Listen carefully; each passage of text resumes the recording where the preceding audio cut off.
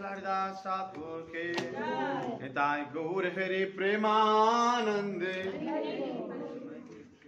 हरि हरि बोल।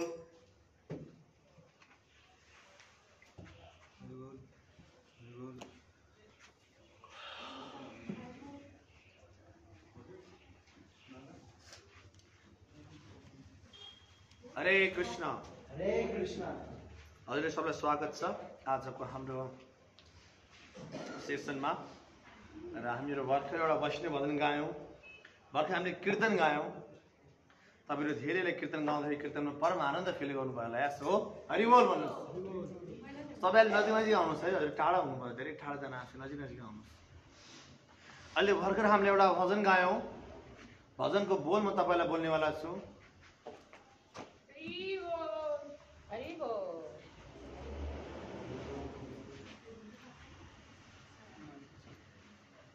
भर्खर एउटा भजन हामीले भर्खर गायौँ। म यो भजनको सङ्गीतको महिमा के हो भनेर म हजुरलाई चाहिँ यसको बारेमा भन्न गइरहेको छु। तपाईँहरू ध्यान दिएर सुन्नु होला। कुनै पनि वैष्णव भजन भनेको भगवान, वैष्णव भनेको भगवान महान भक्तहरू हुनुहुन्छ। हाम्रा आचार्यहरू, हामीको भक्त विनोद ठाकुर, हामीको रूप गोस्वामी, सनातन गोस्वामी, जस्तै गरेर हामीको विभिन्न जो भक्तहरू, जो महान आचार्य हुनुहुन्छ, प्रभुपादजी, उहाँहरू भगवानको शुद्ध भक्त हुनुहुन्छ। जसरी यो भौतिक संसारमा एउटा केटाले केटीलाई केही लेटर लेख्यो, केही लभ स्टोरी केही लेख्यो भने त्यो पढ्न कति रमाइलो हुन्छ हो। लभ स्टोरी मुभीहरू हेर्न हामी सबैलाई कति मनपर्छ, लभ स्टोरी लभ लेटरहरू पढ्न कति मन लाग्छ हामीहरूलाई। त्यस्तै गरेर यो लभ लेटरहरू भगवानको भक्तहरूले भगवानसँग लेखेको, भगवानसँग प्रेम गर्दाखेरिको। भौतिक संसारको साधारण यो सोकल प्रेम जुन फलामको माथि जलब लगाएको सुनको जलब जस्तो, जसरी फलामको माथि नक्कैले सुन हुन्छ नि, या त बेमा लगाउने, कति बेलामा त्यो खिएर जान्छ थाहै हुँदैन। त्यस्तो खालको प्रेमी संसारमा त प्रेमका कति धेरै गाथाहरू गाउने गरिन्छ भने भगवानको शुद्ध प्रेम, अकिञ्चन प्रेममा चाहिँ लिप्त भएर भगवानका सन्त साधुहरूले लगाएको भजन हो यो वैष्णव भजन। त्यसलाई हामीहरू सबैले सकेसम्म हरेक दिन एउटा भजन भने पनि आफ्नो घरमा गाउने गर्नुपर्दछ। यो भजनको जुन यसको तात्पर्य छ त्यो माथि हामीले मेडिटेट गर्ने प्रयास गर्नुपर्दछ, चिन्तन गर्ने प्रयास गर्नुपर्दछ, चिन्तन मनन गर्ने प्रयास गर्नुपर्दछ। किनभने वैष्णवजनले आफ्नो पुरै भाव, आफ्नो भक्ति भावले विभोर भएर लेखेको भजन हो यो। त्यसरी यो भजन लेख्नुभएको छ लोचनदास ठाकुर। लोचनदास ठाकुर हजुर कति पहिला लोचनदास ठाकुरले चिन्नुहुन्छ अथवा सुन्नुभएको छ। भगवान श्री चैतन्य महाप्रभुको वर्णन गर्ने सन्तहरूमध्ये लोचनदास ठाकुर पनि एक हुनुहुन्छ। श्री चैतन्य चरितामृत शास्त्रको रचना गर्नुभएको थियो कसले? कसले? श्री चैतन्य चरितामृत कृष्णराज कविराज गोस्वामी महाराज। त्यसै चैतन्य भागवतम लेख्नुभएको थियो कसले? वृन्दावनदास ठाकुर। त्यसरी चैतन्य मङ्गल लेख्नुभएको थियो कसले? लोचनदास ठाकुरले लेख्नुभएको चैतन्य मङ्गल। चैतन्य चरितामृतमा भएको कुरा चैतन्य भागवतममा छैन, दोहोऱ्याउनु भएको छैन। वृन्दावनदास ठाकुरले अलरेडी जे कुरा चैतन्य कृष्णराज कविराज गोस्वामीले लेख्नुभयो त्यो कुराहरू म डब्लाउँदिनँ, म त्यति धेरै योग्य छैन भनेर उहाँले त्यो कुरा रिपिटेसन गर्नुभएको छैन। र फेरि चैतन्य मङ्गलमा अरू कुराहरू छ, जस्तै मुकुन्दको बारेमा भगवान् चैतन्य महाप्रभु जब 8-9 वर्षको हुनुहुन्थ्यो त्यति बेलामा भगवान् श्री चैतन्य महाप्रभुले विचरण गर्नुहुन्थ्यो, भगवान् कृष्ण जस्तै लीलाहरू गर्नुभएको थियो। अनि कहिले कहिले आफूलाई चाहिँ नास्तिकको उहाँ चाहिँ रोल प्ले गर्नुहुन्थ्यो मुकुन्दहरूसँग भएका लीलाहरू। यो लीलाहरू चैतन्य चरितामृतमा त्यति भेटिँदैन जुन चैतन्य भागवतमा भेटिन्छ। चैतन्य मङ्गल फेरि अर्को, यो चैतन्य भागवत चैतन्य मङ्गल यिनीहरू सबै एकदम पिएचडी लेभलका शास्त्रहरू इस्कनमा, रसशास्त्रहरू नि रसशास्त्रहरू। यस्ता शास्त्रहरू लोचनदास ठाकुरले लेख्नु भएको थियो। त आजको भजनमा यहाँ भन्दै हुनुहुन्छ जसलाई प्रभुपादजीद्वारा दिएको तात्पर्य म तपाईँलाई पढेर सुनाउँदैछु। यो भजन लोचनदास ठाकुरद्वारा रचना गरिएको हुँ। पहुको अर्थ भगवान हो र दुईजनको अर्थ दुईजना हो। पहुको अर्थ भगवान, दुईजनको मतलब दुईजना। लोचनदास ठाकुर ये दुई भगवान श्री श्री निताई गौरचन्द्र भगवान निताई एवं भगवान चैतन्य नै परम करुणामय हुनुहुन्छ भन्ने कुराको घोषणा गर्नुहुन्छ। सबै अवतार सारा शिरोमणि सबै भनेको सम्पूर्ण हुन्। सबै अवतार यहाँ हामी भन्छौँ नि, यहाँ तपाईँको एउटा तपाईँ प्रसङ्ग देख्न सक्नुहुन्छ कि सबै अवतारको सारा शिरोमणि भनेको के हो? सबै भनेको सम्पूर्ण हो। सबै अवतारको सारा शिरोमणि भनेको हुनुहुन्छ भगवान गौर निताई हुनुहुन्छ। उहाँहरू नै सम्पूर्ण अवतारहरूको सार शिरोमणि हुनुहुन्छ। यो अवतारको विशेष महत्त्व भन्नु नै उहाँहरूले देखाउनु भएको केवल आनन्द कन्दले युक्त आत्म साक्षात्कारको मार्ग हो, किनकि उहाँहरूले केवल कीर्तन एवं नृत्यको बाटो देखाउनु भएको छ। कृष्ण राम लगायतका भगवानको अनेकौं अवतारहरू छन् जसले भगवत गीताको ज्ञान दिनुभएको थियो र जसलाई जान्न हामीलाई ज्ञानको आवश्यकता पर्छ। तर भगवान चैतन्य महाप्रभु एवं नित्यानन्द प्रभुले केवल आनन्दमय कीर्तन एवं नृत्यको विधि सिकाउनु भएको छ। अर्थ लोचनदास ठाकुर सबैलाई बजो बजो भाइ चैतन्य निताई, हे भाइ बन्धु हो तिमीहरूले दृढ विश्वास एवं निष्ठापूर्वक भगवान चैतन्य एवं नित्यानन्दको भजन गर भन्ने अनुरोध गर्नुहुन्छ। भगवानको कीर्तन एवं नृत्यले हामीहरूलाई वाञ्छित गन्तव्यसम्म पुर्याउँदैन भन्ने विचार नगर्नुहोस्। यसले निश्चित रूपमा हामीहरूलाई नित्य गन्तव्यस्थलसम्म पुर्याउन सक्दछ। श्री चैतन्य महाप्रभु की हरे कृष्ण। अज्ञानतिमिरान्धस्य ज्ञानाञ्जनशलाकया चक्षुरुन्मीलितं येन तस्मै श्रीगुरुवे नमः। श्रीचैतन्यमनोभीष्टं येन भूतले स्वयं रूप कदा मायं ददाति स्वपदकार्तिकं। वन्देऽहं श्रीगुरु श्रीयुतपदकमलं श्रीगुरु वैष्णवांश्च श्रीरूपं साग्रजाता सहगण रघुनाथं तं सजीवं द्वैतं सावधूतं परिजनसहितं कृष्ण चैतन्यदेवं श्रीराधा कृष्णपादं सहगण ललिता श्रीविशाखान्वितांश्च। हे कृष्ण करुणा सिन्धु दीनबन्धो जगत्पते गोपेश गोपिकान्त राधाकान्त नमस्तुते। तप्त कंचन गौरांगे राधे वृंदावनेश्वरी वृषभानुसुते देवी प्रणमामि हरे प्रिय। वंशकल्पतरुभ्यश्च कृपा सिन्धु एव च पतितानां पावनेभ्यो वैष्णवेभ्यो नमो नमः। जय श्री कृष्ण चैतन्य प्रभु नित्यानंद श्री अद्वैत गदाधर शिवासादि गौर भक्तवृंद। हरे कृष्ण कृष्ण कृष्ण हरे हरे, हरे राम राम राम हरे हरे। श्री प्रभुपाद की सकल भक्तवृंद की हजुर सबैलाई स्वागत छ आजको हामीको भक्ति उदय क्लासमा। र अब हामीहरू आजको सेसनलाई स्टार्ट कन्टिन्यू गर्ने गइरहेका छौँ। भर्खर हामीले करिब आधी घन्टा जस्तो हामीले वैष्णव भजनको गान गऱ्यौँ, कीर्तन गायौँ। यो कीर्तन वैष्णव भजन चार्ज हुनको लागि हो। हामीले अब जति पनि कुराहरू सुन्छौँ यो सबै भक्तिमय कुराहरू हुन्छ। के हुन्छ कहिले कहिले हाम्रो मन एकदम विचलित भइरहेको हुन्छ। यो विचलित मनले के गर्न सक्दैन, यो कुराहरू सुन्न सक्दैन, यो कुराहरू ठम्याउन सक्दैन। यो 1 घन्टा पनि कुछ हुन्छ, कतिर सक्ला, कतिर भागमा, कतिर के गर्नुमा धेरै गाह्रो हुन्छ। तब हामी वैष्णव भजन कीर्तन गाएर के गरेको, मेन्टली प्रिपेयर्ड भएको, कृपा ब्लेसिङ लिएको, ताकि अब चाहिँ हामीले गाएर थोरै आफूलाई चिन्तन बनाएको, अलिकति थोरै सिन्सियर बनाएको है। त अब हामीले सेसन स्टार्ट गर्छौँ। त आजको सेसनमा हामीहरू स्वामी श्रील प्रभुपादजीको बारेमा पनि चर्चा गर्नेछौँ। मैले तपाईँलाई भने वैष्णव भजन हर भक्तसँग यो वैष्णव भजनको किताब हुनुपर्छ। हर व्यक्तिसँग यो वैष्णव भजनको किताब एकदम इम्पोर्टेन्ट छ, एकदम महत्त्वपूर्ण छ।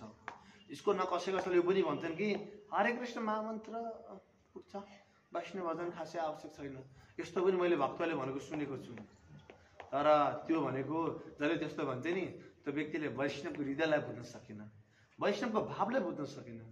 अहिले नरोत्तम दास ठाकुर, लोचन दास ठाकुर, रूप गोस्वामी, सनातन गोस्वामी, गोपाल भट्ट गोस्वामी, शिल प्रभुपादजी, यस्ता महान वैष्णवहरूले आफ्नो प्रेम आवेशमा, प्रेम भावमा गाएको रचिएको भजनहरू, यो भजन साधारण भजन थोरै हो। हामी जस्तो भौतिक संसारको भौतिकतामा लिप्त भएका व्यक्तिले लेखेको भजन होइन यो। तर यो भजनहरू हामीले पढ्नुपर्छ। हर व्यक्तिले, तपाईँ गृहस्थ हुनुहुन्छ, तपाईँ विद्यार्थी हुनुहुन्छ, हरेक दिन एउटा एउटा भजन पढ्ने प्रयास गर्नुपर्छ र त्यो भजनको त्यो मिनिङहरूमा मेडिटेट गर्ने प्रयास गर्नुपर्दछ। थाहा छ, जसले भजन धेरै भजनको सार लिन्छ नि, उसको हृदय भनेको एकदम सफ्ट हुन्छ, एकदम दैन्य खालको हुन्छ, दयालु खालको हुन्छ। वैष्णव भजन धेरै र जहाँ हृदय एकदम दयालु, एकदम सफ्ट हुन्छ नि, नौनी यस्तो बटर सफ्ट, त्यही कृष्णले चुराउनुहुन्छ। हरि बोल, हरि बोल। एकदम हृदय कडा भयो, भक्तिमा नि कति आएर एकदम स्ट्रङ हुन्छ क्या, होइन, एकदम स्ट्रङ। त्यस्तो भयो भने के हुन्छ, भगवान्लाई अलिक गाह्रो हुन्छ त्यहाँ इन्ट्री गर्न खोज्नुहुन्छ, इन्ट्री गर्नै सक्नु, कहाँबाट छिरौँ छिर्ने ठाउँमै पाउनुहुन्न। एकदम सफ्ट हुनुपर्छ। वैष्णव भनेको एकदम कृपालु, दयालु खालको हुनुपर्छ। त्यही भएर वैष्णव भजनमा अत्यन्त इम्पोर्टेन्ट छ। र आज हामीहरू श्रील प्रभुपादजीको बारेमा पनि एउटा चर्चा गर्नेछौँ।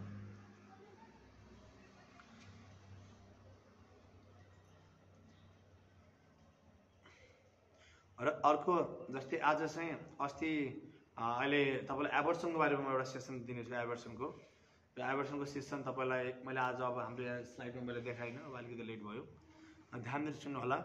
अहिलेको टाइममा एबर्सन भनेको एकदम धेरै भइरहेको अवस्था छ। एबर्सन है, र एबर्सन धेरै ठुलो क्राइम हो। एबर्सन एकदम धेरै ठुलो के हो, अपराध हो। शास्त्रले पनि भ्रूण हत्यालाई धेरै ठुलो हत्या भनेको छ। गौ माताको हत्या, भ्रूण हत्या, यी कुराहरूले कलियुगलाई छिटो बोलाउँछ, एकदम छिटो बोलाउँछ। त आज तपाईँलाई मैले यो के हो त यो एबर्सन कस्तो खालको, यो हर भक्तले यो कुरा बुझ्न आवश्यक छ। श्री राधे श्याम प्रभुले पनि यसको सेमिनार गर्नुभएको थियो होइन। किनभने हामीहरू हिजो आज भक्त बन्ने क्रममा मानव बन्न बिर्सिन्छौँ। भक्त बन्यो भने ठुला ठुला कुरा दिन्छौँ, मान्छे पनि बन्दैन हाम्रो, मानवता नि हुँदैन हाम्रो। मानवता होइन, मानवता के हो, मानवता आफ्नो सानोलाई माया, आफ्नो ठुलालाई रेस्पेक्ट, होइन, सम्मान गर्ने, परिवारकोलाई दया गर्ने हो कि नै। यो चिजहरू पहिला मानव बन्न सिकौँ। अनि भक्त त धेरै फरक कुरा हो। अरे कृष्ण भक्त बन्न भनेको त त्यही, र मानव पनि एकदम पर्फेक्ट मानव हुन एकदम आवश्यक छ।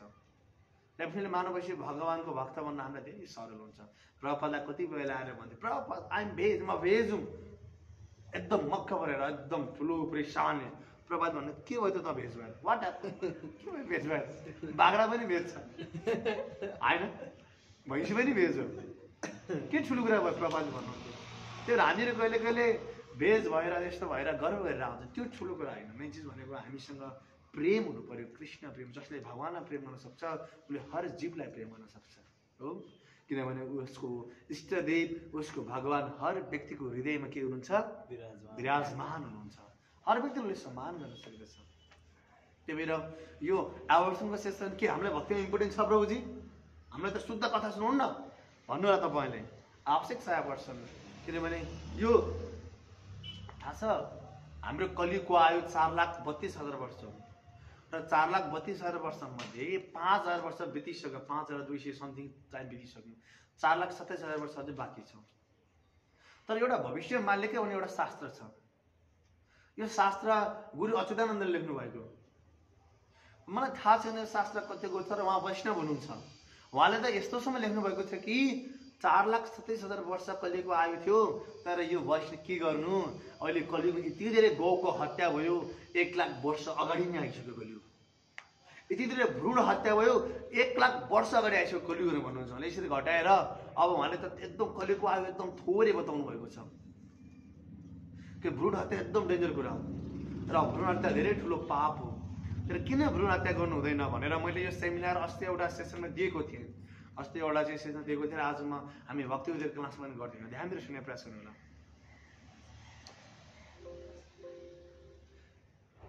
अहिलेको अवस्था एकदम दुःखद अवस्था रहेको अवस्था छ।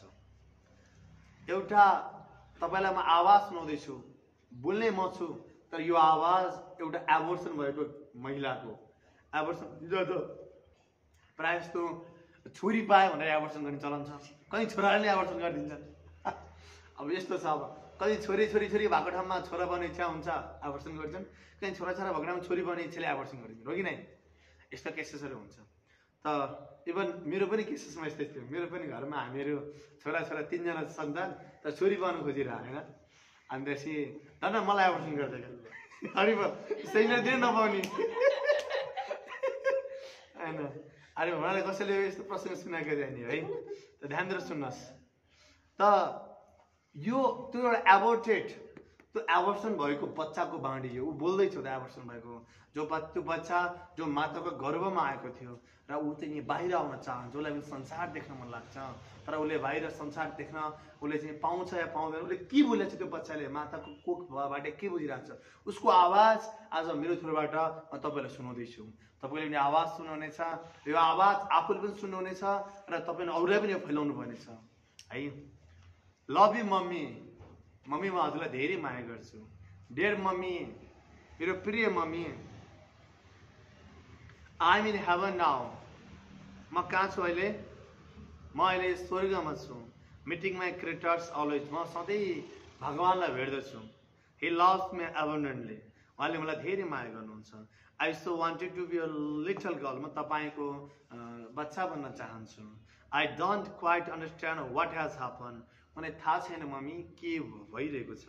I was so excited when I begin realise my existence, म यति धेरै खुसी छु, यति धेरै प्रसन्न छु, म अब कहिले बेला म बाहिर आउने।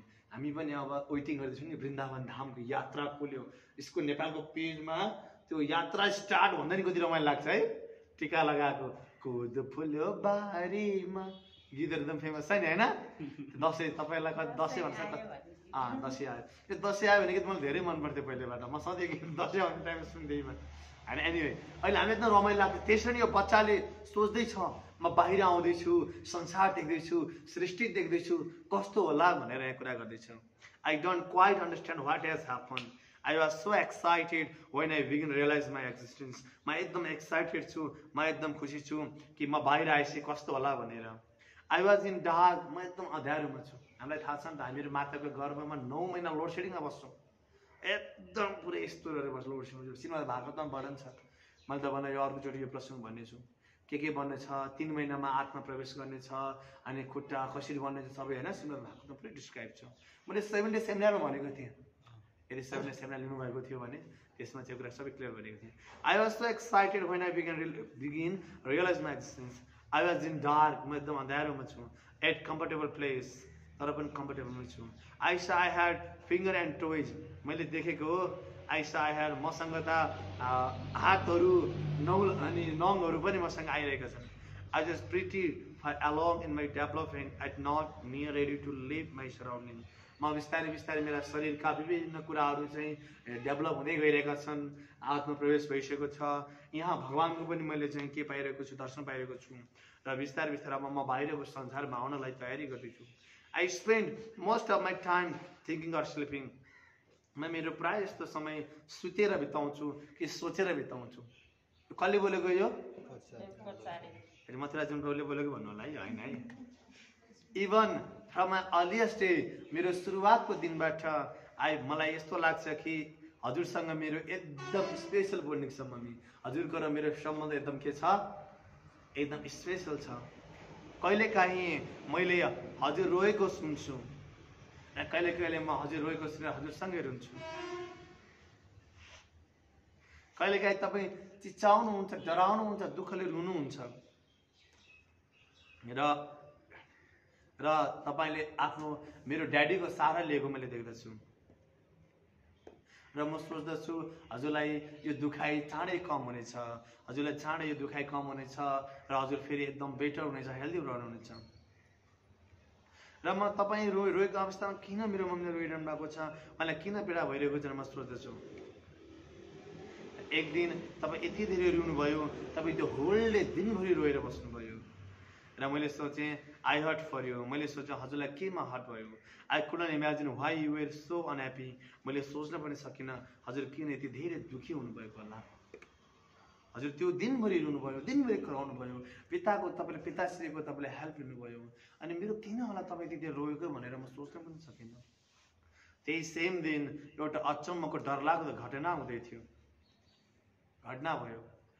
A very man monster came into that comfortable place I was in. र एउटा के आइकन यो मोनेस्टर भनेको चाहिँ तपाईँको डक्टर जस्तो व्यक्ति आए, एकजना क्रिमिनल जस्तो व्यक्ति आए र उनी आएर के गरे, म बस्यो कम्फर्टेबल प्लेसमा उनले के गर्ने, उनलाई हेर्ने प्रयास गरे, चियाउने प्रयास गरे। म धेरै डराएँ, कोही मलाई हेर्न खोज्दैछ भनेर म डराउन थालेँ, म चिच्याउन थालेँ।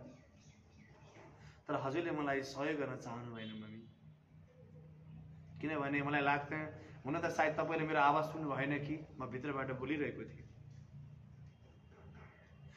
त्यो जो डक्टर यानि कि जो एबोर्सन गर्छ त्यो व्यक्ति मेरो नजिक आउन थाल्यो, मेरो नजिक आउँदै थियो, सिजर लिएर आउँदै थियो, नजिक मसँग आउन थाल्नुभयो।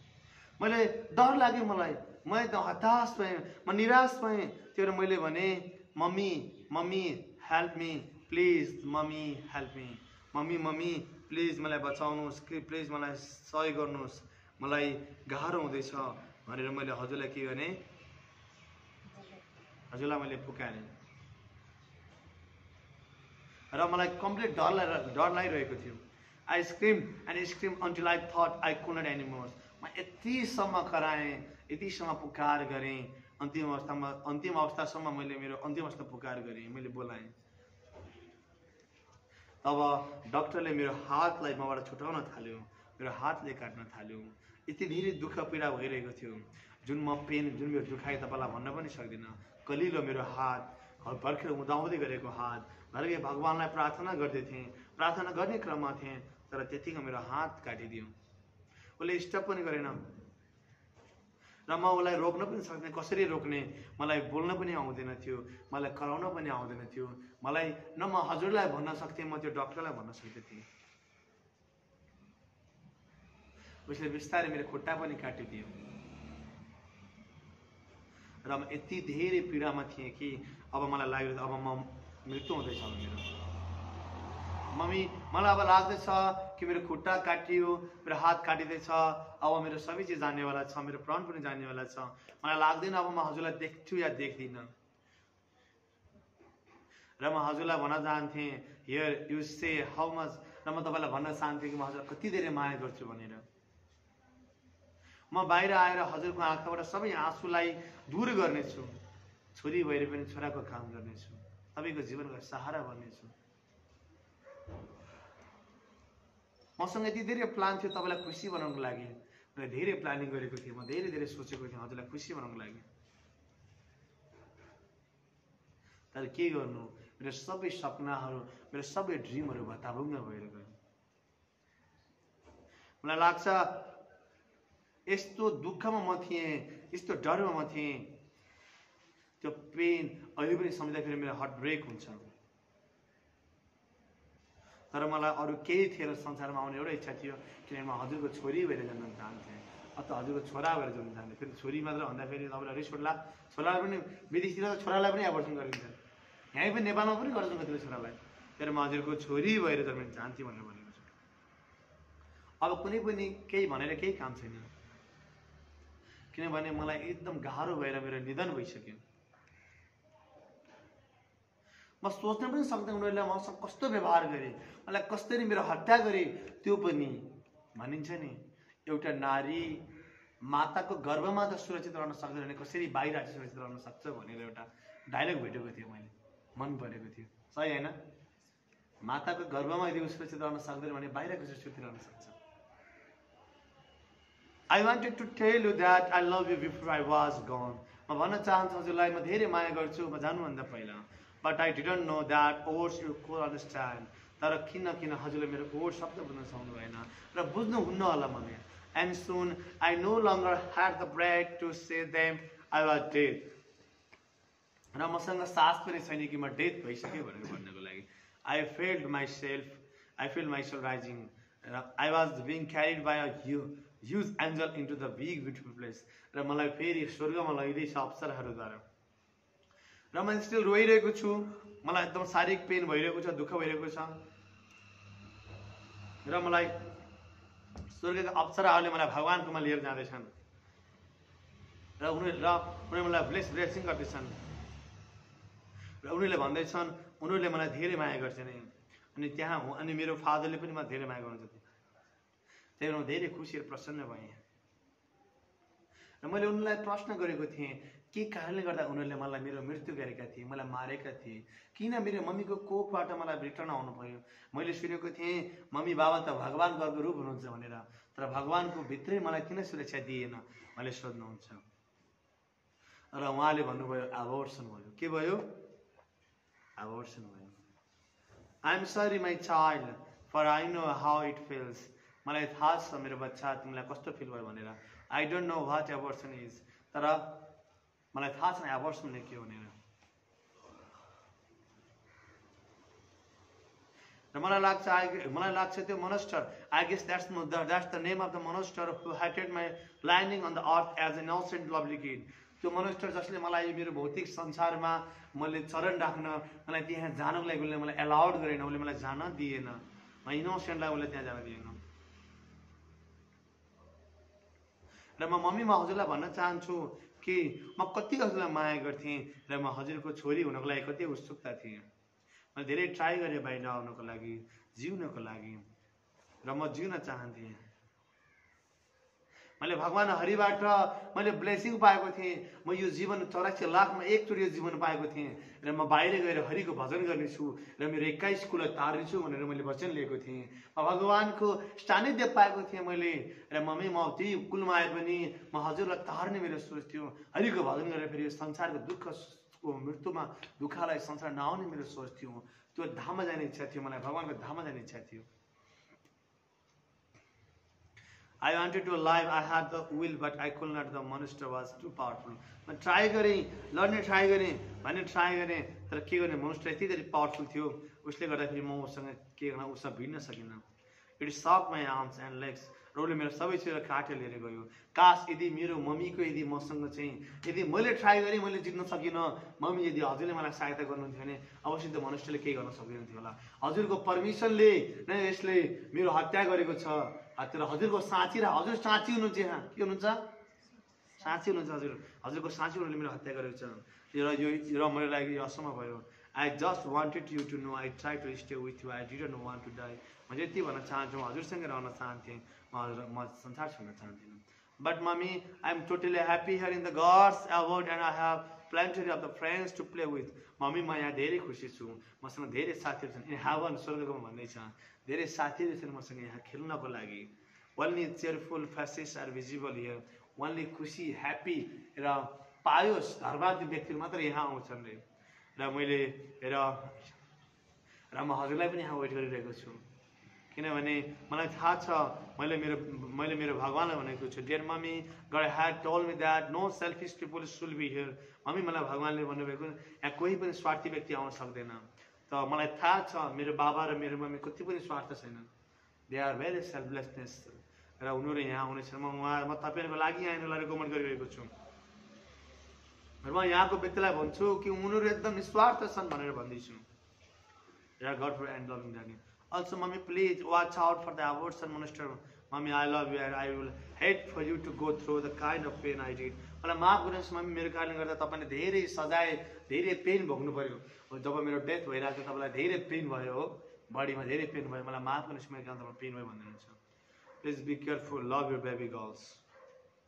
अब ओहो यसमा त तपाईलाई उनी देख्नु पर्ने रहेछ के रे यो यहाँ स्लाइड देखेर छ एबोर्टेड आफ्टर 7 weeks 7 हप्तापछि यो अनलाइन गर्दा देखिरहेका छन् अब हजुरले देख्न पाउनु भएन एबोर्टेड आफ्टर 7 weeks 7 हप्ता पछाडी कस्तो हुन्छ एबोर्सन गर्दा फेरि भनेर यहाँ देखाइएको छ यस्तो खालको फर्म आउँछ है एबोर्टेड आफ्टर 7 weeks र एबोर्टेड आफ्टर 8 weeks को यहाँ देखाइरहेको छ 8 weeks अब हेर्नु जो कनेक्ट गर्नु नि तपाईँ सबै तपाईँ जुम छ के अरे गुगल मिट छ भने सब मैले आज प्रोजेक्टर यहाँ देखाएन अनलाइन देखाउनु पर्ने हो गर्नुभयो हेर्नु भएको छ ल हेर्नुहोस् एबोर्टेड आफ्टर 7 हामीले एबोर्सन गरेको 7 weekमा कस्तो हुन्छ यस्तो हुन्छ हालत सबै छिन्न भिन्न हुन्छ नि त खुट्टा काटेको छ हात काटेको छ यस्तो हुन्छ एबोर्टेड आफ्टर 8 weeksमा यस्तो हुन्छ पुरै रगत हुन्छ अब आफ्टर 9 weeksमा हेर्नुहोस् यस्तो यो पुरै फर्मा देखिन्छ एबोर्टेड आफ्टर 10 weeksमा यस्तो हुन्छ हालत सबै चिज गइसक्यो एबोर्टेड आफ्टर 11 weeks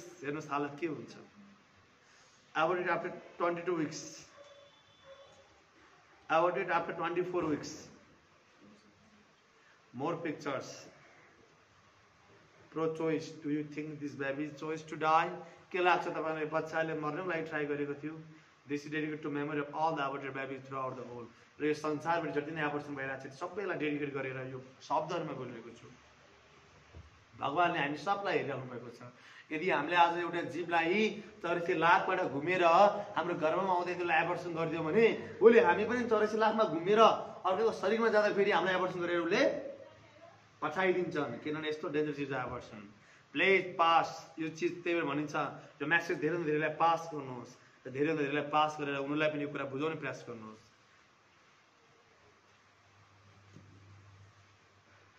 हरे कृष्ण शिला प्रभुपाद की ल अब मैले तपाईलाई अझै अरु पनि थियो यसमा के गरेर मैले सबै कुरा तपाईलाई भनिन जति चाहिँ चाहिन्छ त्यति मैले तपाईलाई भने अब यो तपाईलाई यो कुरा अहिलेको सेसनमा तपाईले के फिल गर्नुभयो के तपाईले आफ्नो रिलेसन शेयर गर्नुस्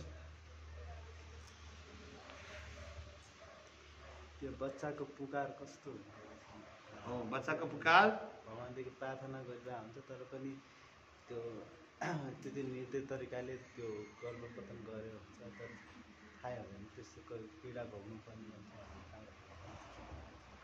बच्चाको पीडा जो हर बच्चाको पीडा हो यदि उसले बोल्न सक्दैन र उसको आवाज हैन र उसले जति जे हुँदाखेरि उसले आफ्नो मातापिताको दोष देखेर उसले चाहिँ हेभनमा रिकमेन्ड गर्छ भने हैन त हामी सबैले वास्तवमा एबोर्सन कसैले गर्नु हुँदैन है एबोर्सन धेरै डेन्जरस चिज हो एबोर्सन एकदम धेरै ठुलो पाप हो ग्रेट साइन भनिन्छ एबोर्सनलाई शास्त्र पनि एबोर्सनलाई धेरै ठुलो पाप भनेर नि यहाँ बताएको छ त एनीवे आज संसारमा यो एबोर्सन धेरै भएको हुनाले यो सेसनहरु आज हामीले गरेर अवेयर गर्न आवश्यक छ हर व्यक्तिहरुलाई हरेकलाई सबैलाई कि कति ठुलो साइन लाग्नेवाला छ भनेर यो त भयो यसको बारेमा र अर्को चिजमा तपाईलाई आज शेयर गर्छु शिला प्रभुपादजीको बारेमा शिला प्रभुपादजी को हुनुहुन्छ भन्ने सेसन आज हामी जान्न गर्छौं र शिला प्रभुपादजीको बारेमा हामीहरु थोरै चर्चा गर्छौं आजको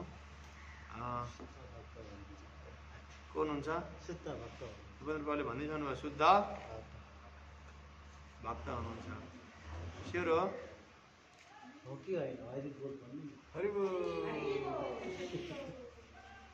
उहाँले होइन भन्न खोज्नु भएको रहेछ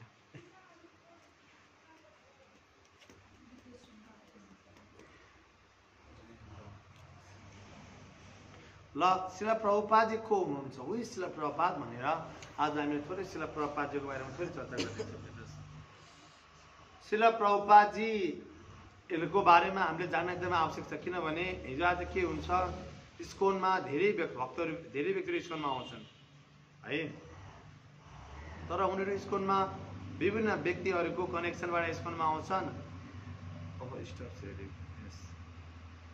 गुगल मिट गएको हो र छैन ओके हिजो आज के भइरहेको अवस्था छ धेरै व्यक्तिहरू इस्कोनमा आउँछन् अनि उनीहरू विभिन्न व्यक्तिहरूसँग कनेक्टेड हुन्छन् अनि नर्मल व्यक्तिसँग कनेक्टेड हुन्छन् अनि यदि त्यो व्यक्तिको केही दोष देख्यो भने त्यो व्यक्ति जसले भक्ति मिलायो त्यो व्यक्तिको केही नराम्रो पक्ष देख्यो भने उनीहरू सबै भक्त यस्तै त हुँदो रहेछ नि सबै उड्याङ्गमा लाग्दो रहेछ नि भनेर उनीहरू के छोडेर जान्छन् र यस्तो प्रसङ्ग हामीले धेरै देख्न सकेछौँ तर हामीहरू एकदम कन्सर्न हुन आवश्यक छ वाकैमा के हो त्यो कुरा वास्तवमा इस्कोन के हो भनेर बुझ्न आवश्यक छ त्यही म तपाईँलाई त मेन बेसको बारेमा कुराकानी गर्दैछु हामीहरूले सुरुमा सम्बन्ध अविधेय प्रयोजन हुन्छ के हुन्छ सम्बन्ध अविद्य प्रयोजन हुन्छ।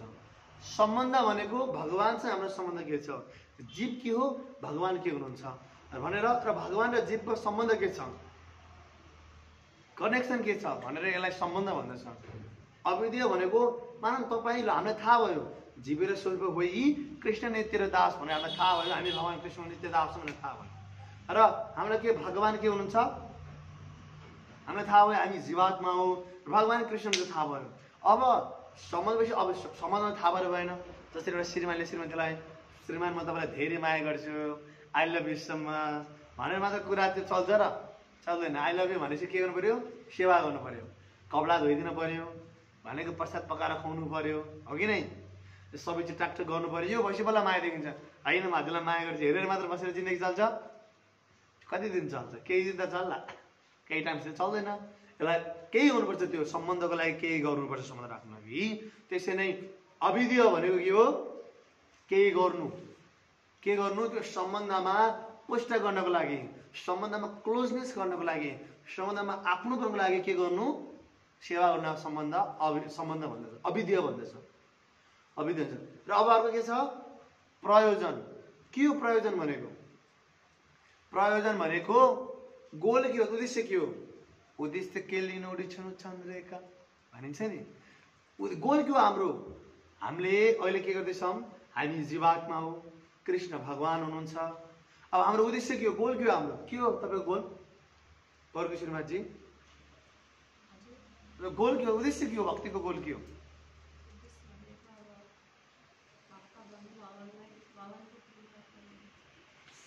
के भगवानको भगवानलाई चिन्नु भएको छैन भगवान, हो ठिक छ। श्यामला माताजीको के हो उद्देश्य, भक्ति गर्न तपाईँ खास तपाईँ के कारणले भक्ति गर्दै हुनुहुन्छ, तपाईँ मान्छे चाहिँ भक्ति गर्नुको रिजन तपाईँ के सोचेर भक्तिमा आउनुभएको, के कारणले भक्ति गर्दै हुनुहुन्छ,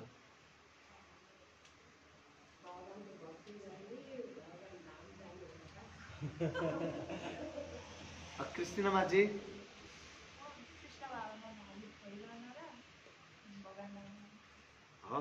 किन भगवतधाम जाने, जीवन जन्म जीवनको चक्रबाट मुक्त हुनु। बरनाथमाजी हजुर, मेरो पनि भनाइ चाहिँ त्यही हो, भगवानको सामु जानु, त्यो धरातलमा चाहिँ बार दुःख भोग्न आउनु नपरोस्। उपेन्द्र बाबु, म शुद्ध भक्तहरूको दास भन्नु, शुद्ध भक्तको दास भन्नु, शुद्ध भक्तको दास बन्नलाई हामीले भगवतधाम जान चाहनुहुन्छ, होइन प्रयास गरिरहेको त्यो अनुसार भगवतधाम भगवान्ले अटोमेटिक पुऱ्याउनुहुन्छ नि। ओके, अनि सागर प्रभु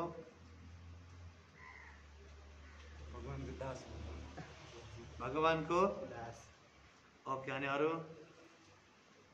प्रभुजी हजुरको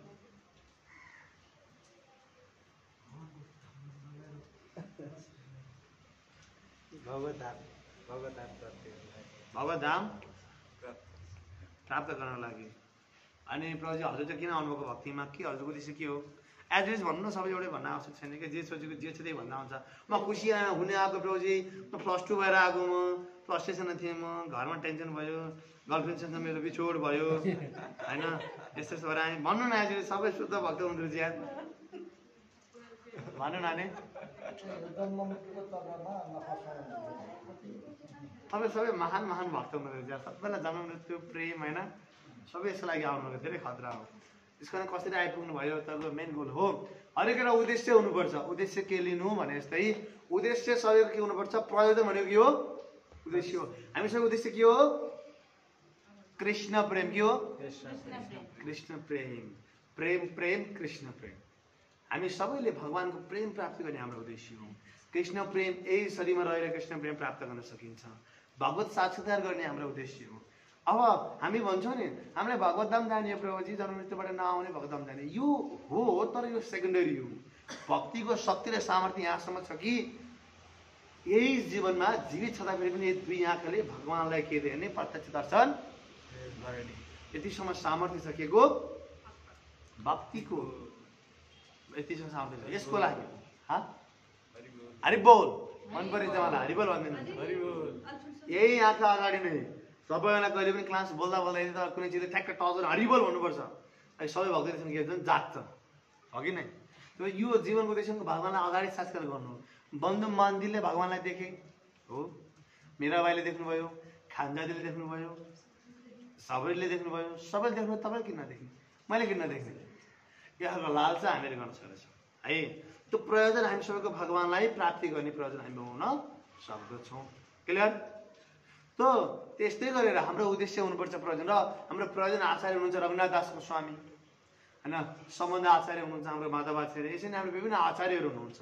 यो आचार्यहरू हामीलाई स्पेसिफाइड गर्न आउनुभएको छ ओके त हामीले जब शिला प्रभुपाद को हुनुहुन्छ जब हामीले प्रभुपादलाई चिन्छौँ प्रभुपाद भगवान श्री चैतन्य महाप्रभु जो गौणिता हुनुहुन्छ श्री चैतन्य महाप्रभु साक्षात् भगवान कृष्णको अवतार हुनुहुन्छ र श्री चैतन्य महाप्रभु ब्रह्माजीको 100 वर्षको एकचोटिमा आउनुहुन्छ सधैँभरि आउनुहुँदैन हामी यदि स्पेसल छौँ हामीले ठाउँमा भगवान श्री चैतन्य महाप्रभु आउनुभयो अर्को कलिगमा आउनुहुन्न अब अर्को कलिगमा आउनुहुँदैन त्यो भगवान चैतन्य महाप्रभु सबै सारको सार हुनुहुन्छ भगवान श्री चैतन्य महाप्रभु आएर आजभन्दा 500 वर्ष अगाडि रस पुष्पाष्टको पनि विधिहरू दिनुभयो जुन अघि षड गोस्वामी थिए 6वटा गोस्वामीको माध्यमबाट उहाँले रस उपासनाको ज्ञान दिनुभयो रसिक र रस उपासना सँगसँगै तपाईँलाई विभिन्न तपाईँको कृष्ण भक्तिको उहाँले ज्ञान दिनुभयो होइन त्यो डिभोटले हेरेर फरक फरक उहाँले चाहिँ ज्ञान र नलेजहरू दिनुभयो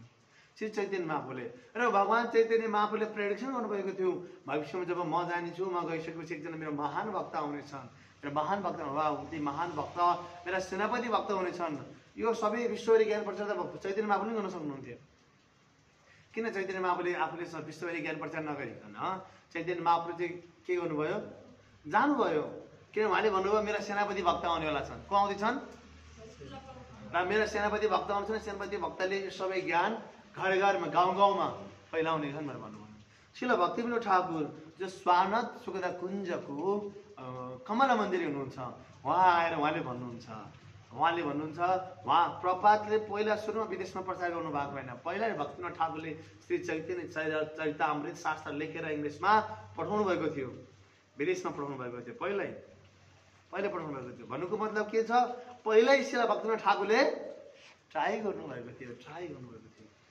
अनि यसरी नै श्री शिला प्रबन्धन पनि प्रोडक्सन भएको थियो त्यस्तै गरेर शिला भक्तिविनोद ठाकुरले भन्नुभएको छ एक दिन यस्तो महान भक्त आउनेछन् जसले रुस होइन चीन यस्तै विभिन्न ठाउँका व्यक्तिहरू हातमा हात गरेर अनि मायापुर धाम नृत्य गर्नेछन् भन्नुभएको छ कसले भक्तिविनोद ठाकुरले नरहरि सरकारले आफ्नो शास्त्रमा भविष्यवाणी गर्नुभएको छ एक दिन महान सन्त आउनुहुनेछ भनेर यसरी धेरै सन्तहरूले साधुहरूले भविष्यवाणी गरेको सन्त हुनुहुन्छ शिला प्रभुपादजी सबैको भविष्यवाणी अनुसार आउनुभएको र शिला प्रभुपादजीको कृपाले गर्दा आज विश्व हरिनामको प्रचार भएको छ र जो पनि हाम्रा गुरुदेवहरू हुनुहुन्छ शिक्षा गुरु दीक्षा गुरु उहाँहरू सबै के हुनुहुन्छ शिला प्रभुपादजीको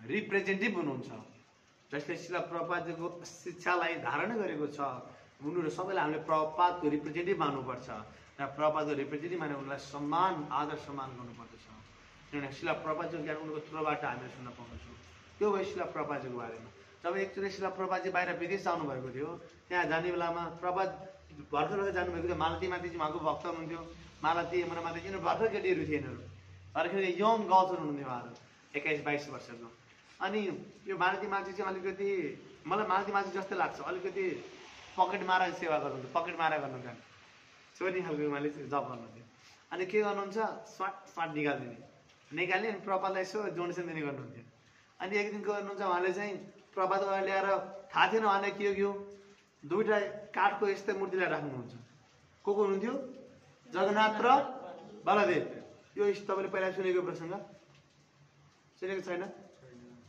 उहाँले अनि प्रभुपाद आज मैले अचम्मको चिज देखेँ हेर्नुहोस् त भनेर देखाउनुहुन्छ प्रभुपाद दण्डवत गर्नुहुन्छ तत्काल दण्डवत गर्नुहुन्छ प्रभुपाद सुरुको के छ प्रभुपाद किन दण्डवत गरेको तपाईँले भनेर भन्नुहुन्छ अनि त्यो भन्दा फेरि प्रभुपादले भन्नुहुन्छ यी जगन्नाथ हो उहाँ बलदेव हो कहाँ ल्याएको तिमीले भनेर सोध्नुहुन्छ प्रभुपाद मेरो आफ्नै जबबाट ल्याएको मैले भन्नुहुन्थ्यो जब जब भनेको छोरीहरू ल्याएको।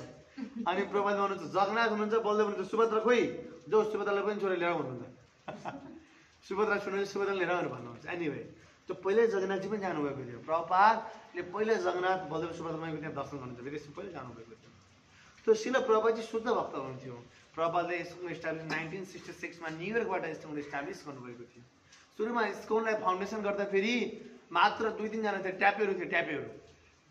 अब स्कुललाई के गर्ने त? स्कुललाई चाहिँ रजिस्टर गर्नु पर्यो। कुनै पनि संस्था रजिस्टर गर्नलाई त मान्छेहरू चाहिन्छ, कमिटी दर्ताहरू समिति चाहिन्छ, हो कि नै? अब कसैले त्यहाँ दर्ता गर्ने मान्छे नि थिएन। प्रभुपादले ती गजडियाहरूलाई लिएर के गर्नुहुन्छ, आजको सेसन है अल एबाउट प्रभुपादको बारेमा छ। फेरि आजको सेसन पुरै प्रभुपादको बारेमा त किनभने प्रभुपादको सेसनै छ कि आजको।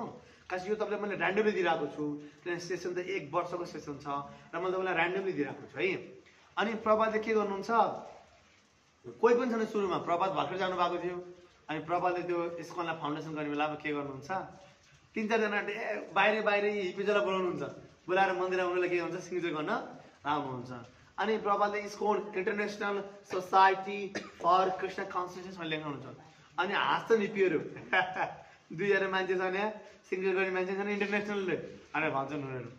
प्रभुपादले भन्नुहुन्छ 1 day it will be international. हो एक दिन यो इन्टरनेसनल हुनेछ प्रभुपादले भन्नुहुन्छ। अनि प्रभुपादले पहिले भिजिट हुनुहुन्थ्यो। अनि के गर्छ, अनि प्रभुपादले अनि ल हान भन्नुहुन्छ। अनि उनीहरूले प्रभुपाद किन इन्टरनेसनल सोसाइटी फर कृष्ण कन्ससियसनेस राख्नु? यो कृष्ण कन्ससियसनेस राखी चाहिँ न्यारो माइन्डेड भयो। गड कन्ससियसनेस राखौँ, गड कन्ससियसनेस। गड कन्ससियसनेस राख्यो भने सबै आयो यसमा, हिन्दू मुसलमान सिख सबै आयो, हो कि नै भनेर भन्नुहुन्छ। त्यो एकजनाले चाहिँ गड राखौँ न, हो कि नै? सोध्दा राम्रो होइन? सोद्धा फेरि गड भनेपछि सबै आयो, कृष्ण भनेपछि अहिले साँगुरो भयो। Prabhupada no, who is God? Krishna is God, Krishna कन्ससियसनेस भन्नुहुन्छ प्रभुपादले। त्यसरी भन्नुहुन्छ। यसरी शिला प्रभुपादले भन्नुभयो। सुरुमा जब शिला प्रभुपाद टम्किन स्क्वायर पार्कमा जानुभयो, कहाँ जाने कहाँ बस्ने प्रभुपादलाई केही थाहा थिएन। अभय चरण भन्ने मुभी छ, तपाईँले कतिजनालाई हेर्नुभयो? हात उठाउनुहोस्। यो अभय आदि हेर्नुभएको छ है?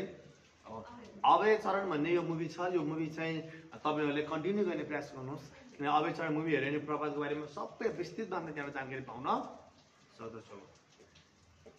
त अनि के गर्नुहुन्छ, अब प्रभुपादले सुरुमा जानुहुन्छ, हरिनामको सङ्गीत हरे कृष्ण कीर्तन गाउनुहुन्छ। त्यो पार्कमा चाहिँ आज पनि टम्किन्स पार्क छ न्युयोर्कमा। हामीहरू अब सम्भव भयो भने तपाईँलाई टुर लिएर जान सक्छौँ त्यहाँ। हरिबोल कहाँ टुर? New York, America. को जाने? सार पहिला जाने हो कि हाल्दै छोड्नु त? एनिवे फेरि हामीहरू न्युयोर्क गयो भने आज पनि शिला प्रभुपादजी गएको त्यो टम्किन स्क्वायर पार्क देख्न सक्दछौँ है। र शिला प्रभुपादजीको जन्म भएको थियो कलकत्तामा। र शिला प्रभुपादजीको जन्म जुन ठाउँमा भयो त्यो ठाउँमा अस्ति रिसर्च गर्दाखेरि शिला प्रभुपादको जन्म भएको ठाउँको माटो र भगवान् चैतन्य महाप्रभुको ठाउँमा जन्म भएको माटोको त्यसको चाहिँ अवशेषहरू सेम पाइयो रिसर्च गर्दाखेरि। र उहाँहरू भनेपछि हेर्नु शुद्ध भक्तको कस्तो हुन्छ। र शिला प्रभुपादजी जहाँ जन्म भएको त्यो ठाउँमा ल्यान्ड पाएको थिएन, अहिलेसम्म जग्गा पाएको थिएन। तर अस्ति भर्खर लड्दा शिला प्रभुपादको जन्म भएको ठाउँमा स्कुलले त्यहाँ ल्यान्ड किनेको छ। र त्यो ठाउँमा शिला प्रभुपादजीको ठुलोभन्दा ठुलो विशाल मन्दिर पनि बन्दैछ। कति हरिबोल होइन? ठुलो मन्दिर बन्दैछ त्यहाँ। र त्यो मन्दिरमा साक्षात् त्यो मन्दिरमा अब शिला प्रभुपादजीको सबै गरेर राख्नेवाला छ। र प्रभुपादको जन्मथलो भनेको आफै एउटा महान के हो? धाम हो। यस्ता सन्तहरूको जन्मथलो भनेको। त शिला प्रभुपादजीले यसरी पहिला हरिनाम टम्किन स्क्वायरमा हरिनाम गर्नुभयो, हरिनाम कीर्तन गर्नुभयो। केही डिभोटिजहरू आउन थाले। प्रभुपादले अलिअलि आएको डोनेसनहरूबाट पैसा कलेक्सन गर्नुहुन्थ्यो। अनि त्यो डोनेसन के गर्नुहुन्थ्यो, आगोबाट आफूले प्रसाद पकाएर के गर्नुहुन्थ्यो, खुवाउने गर्नुहुन्थ्यो। प्रभुपादले डिभोटीहरूलाई दिने गर्नुहुन्थ्यो अनि प्रभुपादले खुवाउने गर्नुहुन्थ्यो। सबै भक्तहरू आउँथे, खान्थे, जान्थे। कहिले कहिले हाम्रो यहाँ पनि त्यस्तै हुन्छ होइन? भक्तहरू आउनुहुन्छ, खानुहुन्छ अनि जानुहुन्छ। अनि प्रभुजी सेवा भनेर सेवा गरिरहेको छु त, खाइरहेको छु मैले, यति ठुलो सेवा, यो सेवा होइन भन्छ भक्त, हो कि नै? प्रभुपादको टाइममा पनि खाइयो पार्टी आउँथ्यो मजाले होइन? भक्तहरू आउने खाने जान्छ। प्रभुपादले कहिले पनि कसैलाई केही भन्नु भएन। 6 महिना पछाडि एकजना व्यक्तिले, मलाई जहाँसम्म लाग्छ उहाँको नाम विष्णुजन्य हो कि जस्तो लाग्छ मलाई कि कीर्तनानन्द हो कि विष्णु। एकजना भक्तले 6 महिनापछि प्रभातलाई बुढो मान्छेले पकाउने अनि त्यो गर्ने देखेर 6 महिनापछि प्रभात क्यान आई हेल्प यु भनेर सोध्नुहुन्छ। अनि प्रभातको आँखाबाट के हुन्छ अविरल आँसुको वर्षा हुन्छ। प्रभातको आँखा र म यही चाहन्थेँ यस आई वान्ट द्याट प्रभातमा यही चाहन्थेँ भन्नुहुन्छ र प्रभातले उसलाई त्यो दिनबाट के गर्नुहुन्छ सेवामा राख्नुहुन्छ। अब फेरि प्रभातले सेवामा राखेपछि फुल सेवामा राख्नुहुन्छ होइन। अनि प्रभातले सेवा राख्नुहुन्छ यस्तै बिस्तारै बिस्तारै भक्तहरूले सेवा प्रभातलाई हेल्प गर्दै गए र प्रभातले हेल्प गर्दै चाहिँ प्रभातले यही नाम सङ्गीत प्रचार गर्दै जानुभयो। त्यति बेलामा एकजना योगा टिचर पनि थिए। त्यो योगा टिचरलाई प्रभात धेरै मन पर्थ्यो किनभने प्रभातको त्यो लोन्लीनेस प्रभातजीको त्यो इनोसेन्टनेस देखेर लोन्ली योगा टिचरलाई धेरै मन पर्थ्यो प्रभातजी। अनि उसले चाहिँ प्रभात तपाईँ आज हामीहरूको मान्ने आउनु नि त त्यहाँ शिष्यहरू छन् भनेर भन्नुहुन्छ। अनि प्रभातले त्यहाँ योगा टिचरमा गएर क्लास दिनुहुन्छ त्यहाँ। अनि त्यहाँ क्लास दिँदा त्यो योगाको टिचरलाई मन पर्दैन किनभने उसको फिलोसफी भनेको मायावादी खालको फिलोसफी थियो। प्रभातले शुद्ध साकारवादी कृष्ण भक्तिको फिलोसफी दिनुभयो उसलाई मन पर्दैन। अनि उसले केही दिनपछि खास चाहिँ प्रभातले त्यति धेरै बोल्न पनि दिँदैन। अनि प्रभातले त्यहाँ के गर्नुहुन्छ प्रभातले बिस्तारै बिस्तारै आफैले त्यहाँ आउन छोडिदिनुहुन्छ। त प्रभातले यसरी बिस्तारै बिस्तारै हलहरू खोज्नुहुन्छ र प्रभातले बिस्तारै हल खोजेर अलिअलि यसरी भक्तहरूलाई राखेर प्रचार गर्न सुरु गर्नुहुन्छ। प्रभातको क्लासमा सबै हिप्पिजहरू आउँथे फेरि ड्रग्स खाएर ड्रग्स एडिक्टेड भएर आउने गर्दथे सुन्ने गर्दथे यसरी सबै धापको ताम सुन्ने धापको ताम। अब यहाँ पुरै यस्तो प्रियस भएर बस्दा त सुनिँदैन यहाँ बुझिँदैन।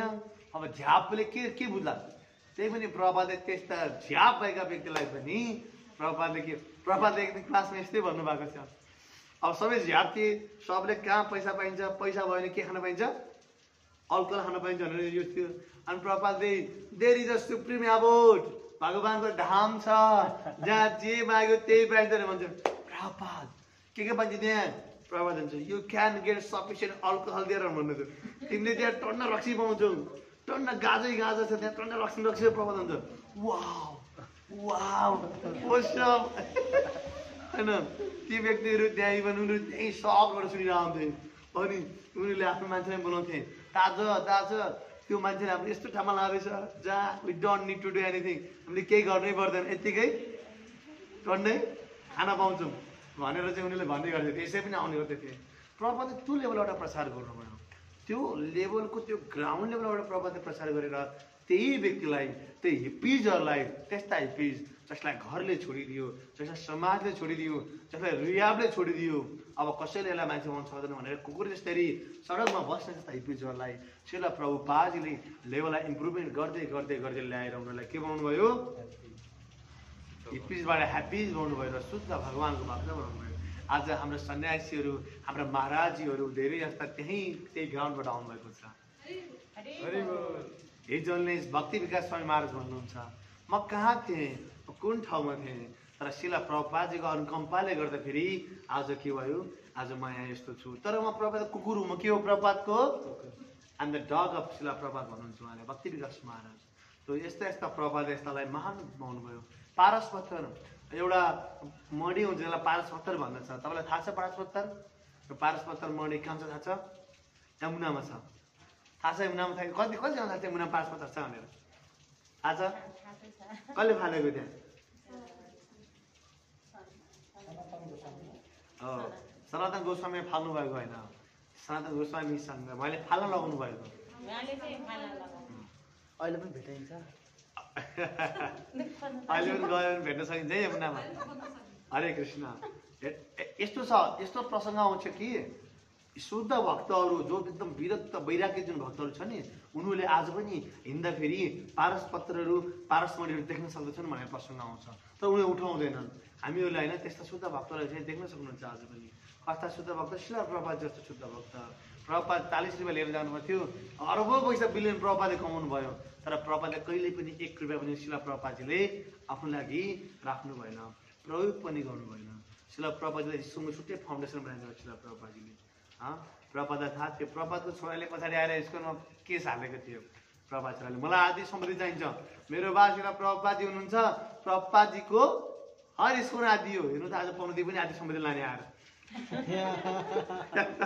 होइन सम्पत्तिको आदि तर र यसरी शिला प्रभुपादले प्रचार गर्नुभयो हामीहरू प्रभुपादजी लीलामृत पनि गर्ने छौँ होइन तपाईँलाई स्लाइडबाट म प्रपातले राम्ररी तपाईँलाई ब्रिफमा सबै उहाँको जन्मदेखि लिएर उहाँले गरेको एकदम सिक्वेन्स बाई जो पनि हामीहरू गर्नेछौँ। अब होइन हेरौँ भगवान् प्रपातको कहिले कृपा हुन्छ। त आज यसरी शिला प्रपातले प्रचार गर्ने क्रममा प्रपातले धेरै कुराहरू प्रपातले के गर्नुभयो, च्यालेन्जेस दिनुभएको थियो प्रपातले। थाहा छ प्रपात सुरुमा जाने बेलामै जन्माष्टमीको टाइम थियो, जब शिला प्रपात जानुभएको थियो बोटमा, अनि प्रपातले भजन लेख्नु भएको छ, र आज सबै मेरा गर्भवतीहरू एक रूपमा भएर जन्माष्टमी मनाउँदैछन्। तर म आज जाँदैछु, म न्युयोर्क जाँदैछु यो जहाजमा बसेर। मलाई थाहा छैन म फेरि फर्केर पनि आउँछु कि आउँदिनँ होइन, तर सायद हुनसक्छ भगवान्कै यो इच्छा हो। प्रभुपादजीलाई अब प्रभुपाद को हुनुहुन्थ्यो, प्रभुपादको स्वरूप के थियो भनेर धेरै प्रश्न गर्छन्। अब यो प्रश्नमा प्रभुपादले खासै आफूले ओपनली रिभिल गर्नुभएको छैन, तर कृष्ण बलराम यानि कि इस्कनको वृन्दावनको मन्दिरमा त्यहाँका सन्तजन महाराजहरूले बुकमा लेखेका अनुसार उहाँले भन्नुहुन्छ प्रिय नर्म सखा भनेर श्री प्रभुपादजीलाई भगवत धाममा प्रिय नर्म सखा हुनुहुन्छ, उहाँको स्वरूप त्यो छ भनेर पनि कता कता भनेको पाइन्छ। र कतिपयले भन्नुहुन्छ कि श्री चैतन्य महाप्रभुको यो मोमेन्टमा जो पनि आउनुहुन्छ सबै मन्जरीहरू हुनुहुन्छ। मन्जरीहरू भनेको एकदम पोटेन्सियल निवृत्त निकुञ्जको हुनुहुन्छ। भगवानको धाममा पनि असीम थियो, त्यहाँ असीम छ, र त्यो असीम मध्ये निवृत्त निकुञ्ज भनेको एकदम एकदम गुह्यतम हो। र त्यो भक्ति शिला महाराज, भक्तिविनोद ठाकुर, शिला प्रभुपादजी भनेको मन्दिर पनि हुनुहुन्छ भनेर हामी प्रसङ्ग पाउँछौँ। तर शिला प्रभुपादजीले आफ्नो स्वरूप कहिले पनि रिभिल भने गर्नु भएन। प्रभुपादले उहाँले चाहिँ सधैँभरि यही भक्ति नै वैद्य भक्ति नै शिला प्रभुपादले बढी फोकस गर्नुभयो। तर भक्तिविनोद ठाकुरले चाहिँ मेरो स्वरूप कमल मन्दिर छ, माथि स्वानन्द सुगदा कुञ्जको कमल मन्दिर भनेर रिभिल चाहिँ उहाँले गर्नुभएको थियो। हरेक सन्तहरूले अन्तिममा बढी लिभ गर्दाखेरि आफ्नो यो स्वरूपलाई भनेर जाने गर्नुहुन्छ कि अब खास यो चलन छ पहिलाबाट। आफ्नो बढी अन्तिममा बढी लिभ गर्दाखेरि ल है म चाहिँ मेरो आध्यात्मिक स्वरूप यो छ र म मेरो स्वरूपमा जाँदैछु, लिनुहुँदैछु भनेर उहाँ के गर्नुहुन्छ, जाने गर्नुहुन्छ। त्यो शिला प्रभुपादजीले यसरी प्रचार गर्नु। एक दिनको मलाई एउटा एकदम मनपर्छ शिला प्रभुपादजीको स्टोरी। शिला प्रभुपादजी राधा दामोदर मन्दिरमा बस्नुहुन्थ्यो। हामीले बोला वृन्दावन धाम जानेलाई देख्दछौँ है। राधा दामोदर मन्दिरमा तपाईँलाई राधा दामोदर मन्दिरको तपाईँलाई प्रसङ्ग थाहा छ होला। राधा दामोदर मन्दिरमा शिला प्रभुपादजी यता बसेर के गर्नुमा चाहिँ लेखिरहनु भएको, त पढिरहेको यता मन्दिर छ।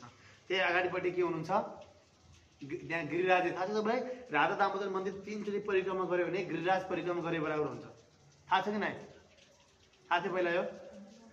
किनभने हाम्रो सनातन गोस्वामी जसको भोलि के रहेको छ, डिसएपरेन्टेड रहेको छ, सनातन गोस्वामी महामहोत्सव कि भोलि सनातन गोस्वामीको डिसएपरेन्टेड रहेको छ। र सनातन गोस्वामी भनेको महान सन्त हुनुहुन्थ्यो। डिसएपरेन्स कि एपरेन्स डे म थोरै कन्फ्युज भएँ, दुईटामा एउटा रहेको छ है। र सनातन गोस्वामी सधैँ गोवर्धनको के परिक्रमा गर्ने गर्नुहुन्थ्यो, सधैँ नित्य परिक्रमा गर्ने गर्नुहुन्थ्यो। अब के हुनुहुन्छ, सनातन गोस्वामी एकचोटि अब बिस्तारै बिस्तारै सनातन गोस्वामी वृद्ध हुनुहुन्छ, र सनातन गोस्वामी वृद्ध हुनाले उहाँले एकदम भगवान्सँग पुकार गर्नुहुन्छ कि राजी म एकदम वृद्ध भएँ, अब म चाहे पनि हजुरको परिक्रमा गर्न सक्दिनँ, तर मेरो एकदम इच्छा छ के गर्ने भनेर भन्नुहुन्छ। अनि भगवान् गिरिराजले स्वयं आएर भन्नुहुन्छ कि सनातन अब तपाईँ वृद्ध हुनुभयो, त्यही भएर अब म तिम्रो लागि म आफै नै यहाँ आएर बसिदिन्छु, म यो फर्ममा बसिदिन्छु।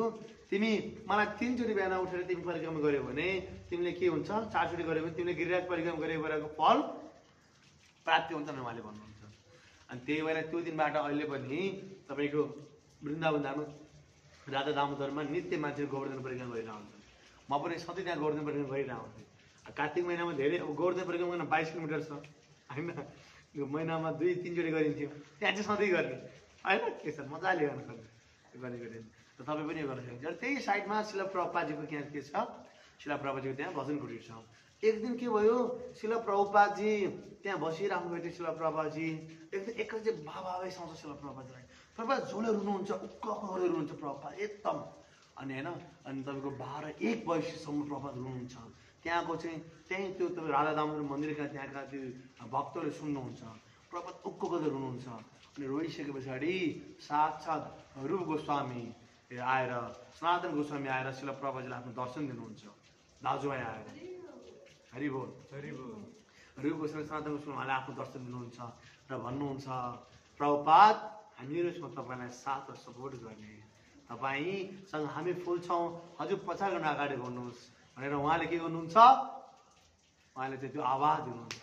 अनि भोलिपल्ट शिला प्रभुपादजीले प्रभुपादसँग त्यो महाराज एकजना महाराज जानुहुन्छ, त्यहीँको एकजना भक्त जानुहुन्छ, जाने प्रभुपाद हिजो बेलुका तपाईँ एकदम रोएर कराइरहेको आवाज आइरहेको थियो, के भयो भनेर भन्दाखेरि प्रभुपादले उहाँलाई चाहिँ कुरा सेयर गर्नुहुन्छ।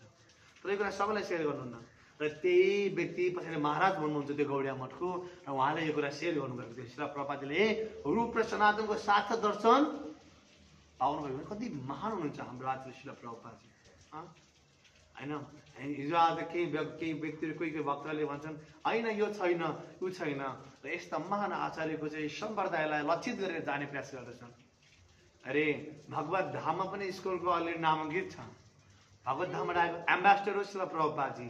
यस्ता सन्त साधुहरू कृष्णको सबको ब्लेसिङ पाएको सन्त हो श्रील प्रभुपादजी। हामीले त गर्व गर्दा हुन्छ हामी कस्तो सम्प्रदायमा छौँ हामीहरू भनेर। अनि फेरि हामीले साना साना व्यक्तिको कुरा सुनेर हामीहरू कहिले भ्रमित हुन्छौँ। अनि श्रील प्रभुपादजी के हुन्छ, एक दिन के हुन्छ, त्यहीँ प्रभुपादजी राधा दामोदर मन्दिरमा हुनुहुन्थ्यो। अनि एक दिन के हुन्छ, एकजना त्यहाँको एकजना त्यही त्यस्तै 12-15 वर्षको एकजना त्यहाँको त्यो डिभोटी त्यहाँको एकजना भक्तको छोरा हुन्छन्, ऊ चाहिँ सधैँ आउने अनि त्यो कुन्द्रबाट के गर्ने पैसा चोर्ने अनि बाहिर जाने चोर्ने जाने। प्रभात देख्नुहुन्छ केही भन्नुहुन्न, अनि उहाँले एक दिन गएर सोध्नुहुन्छ आई यस तिमीले किन सधैँ भगवान्को कुन्द्र रहेछ, तिमीले चाहिँ पैसाहरू निकालेर चोरिरहनु भन्नु। प्रभात मलाई यो गुलाब जामुन एकदम मनपर्छ होइन, यही गुलाब जामुन जस्तो लाग्छ है मलाई, स्विट एकदम मनपर्छ नि उहाँले भन्नुहुन्छ, त्यही भएर मैले सधैँ चोर्छु भन्नुहुन्छ। अनि श्रील प्रभुपादले भन्नुहुन्छ ए हो यस त्यसो भए भोलिबाट भगवान्को तिमीले लक्ष्मी नचोरा ल, म तिमीलाई बरु आफै पकाएर खुवाउँछु भनेर श्रील प्रभुपादले आफूले त्यो बच्चालाई बनाएर खुवाउनुहुन्छ भगवान्लाई अर्पण गरेर।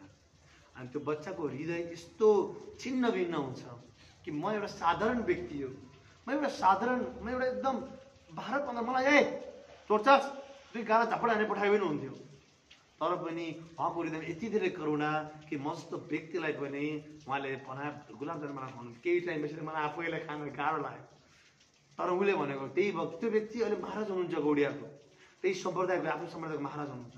उहाँले भन्नुहुन्छ काश मैले आजसम्म जीवनमा धेरै गुलाब जामुन खाएँ, तर त्यो गुलाब जामुन मैले त्यस्तो गुलाब जामुन कहिल्यै खान पाएन। त्यहाँ पछाडि यस्तो गुलाब जामुन थियो श्रील प्रभुपादले पकाएको, यस्तो मिठो थियो अरे कि त्यो गुलाब जामुन खान म फेरि प्रभुपादसँग भेट्नुपर्छ आध्यात्मिक मनमा। उहाँले यस्तै भन्नुहुन्छ ल हेर्नुहोस्। इभन प्रभुपादजी एकजना शिष्यले भन्नुभएको छ प्रभुपादको टाइममा प्रभुपादले बनाएको प्रसाद यस्तो स्वादिष्ट यस्तो मिठो हुन्थ्यो, यस्तो मिठो हुन्थ्यो त्यो प्रसाद, आज पनि हामी त्यो प्रसाद मिस गर्छौँ। प्रसाद आज पनि पाक्छ राम्रो छ, तर प्रभुपादले बनाएको आइटम एकदम स्पेसल हुन्छ नि भन्नुभएको। एकजना माताजीले लेख्नुभएको छ उहाँको किताबमा प्रभुपादको बारेमा धेरैले बायोग्राफी लेखेका छन्। उहाँले भन्नुहुन्छ हामीहरू त पाश्चात्य देशमा खान पनि आउँथेन, लाउन पनि आउँथेन, बस्न पनि आउँथेन होइन, केही पनि आउँथेन हामीलाई। प्रभुपादले हामीलाई लगाउन सिकाउनु भयो।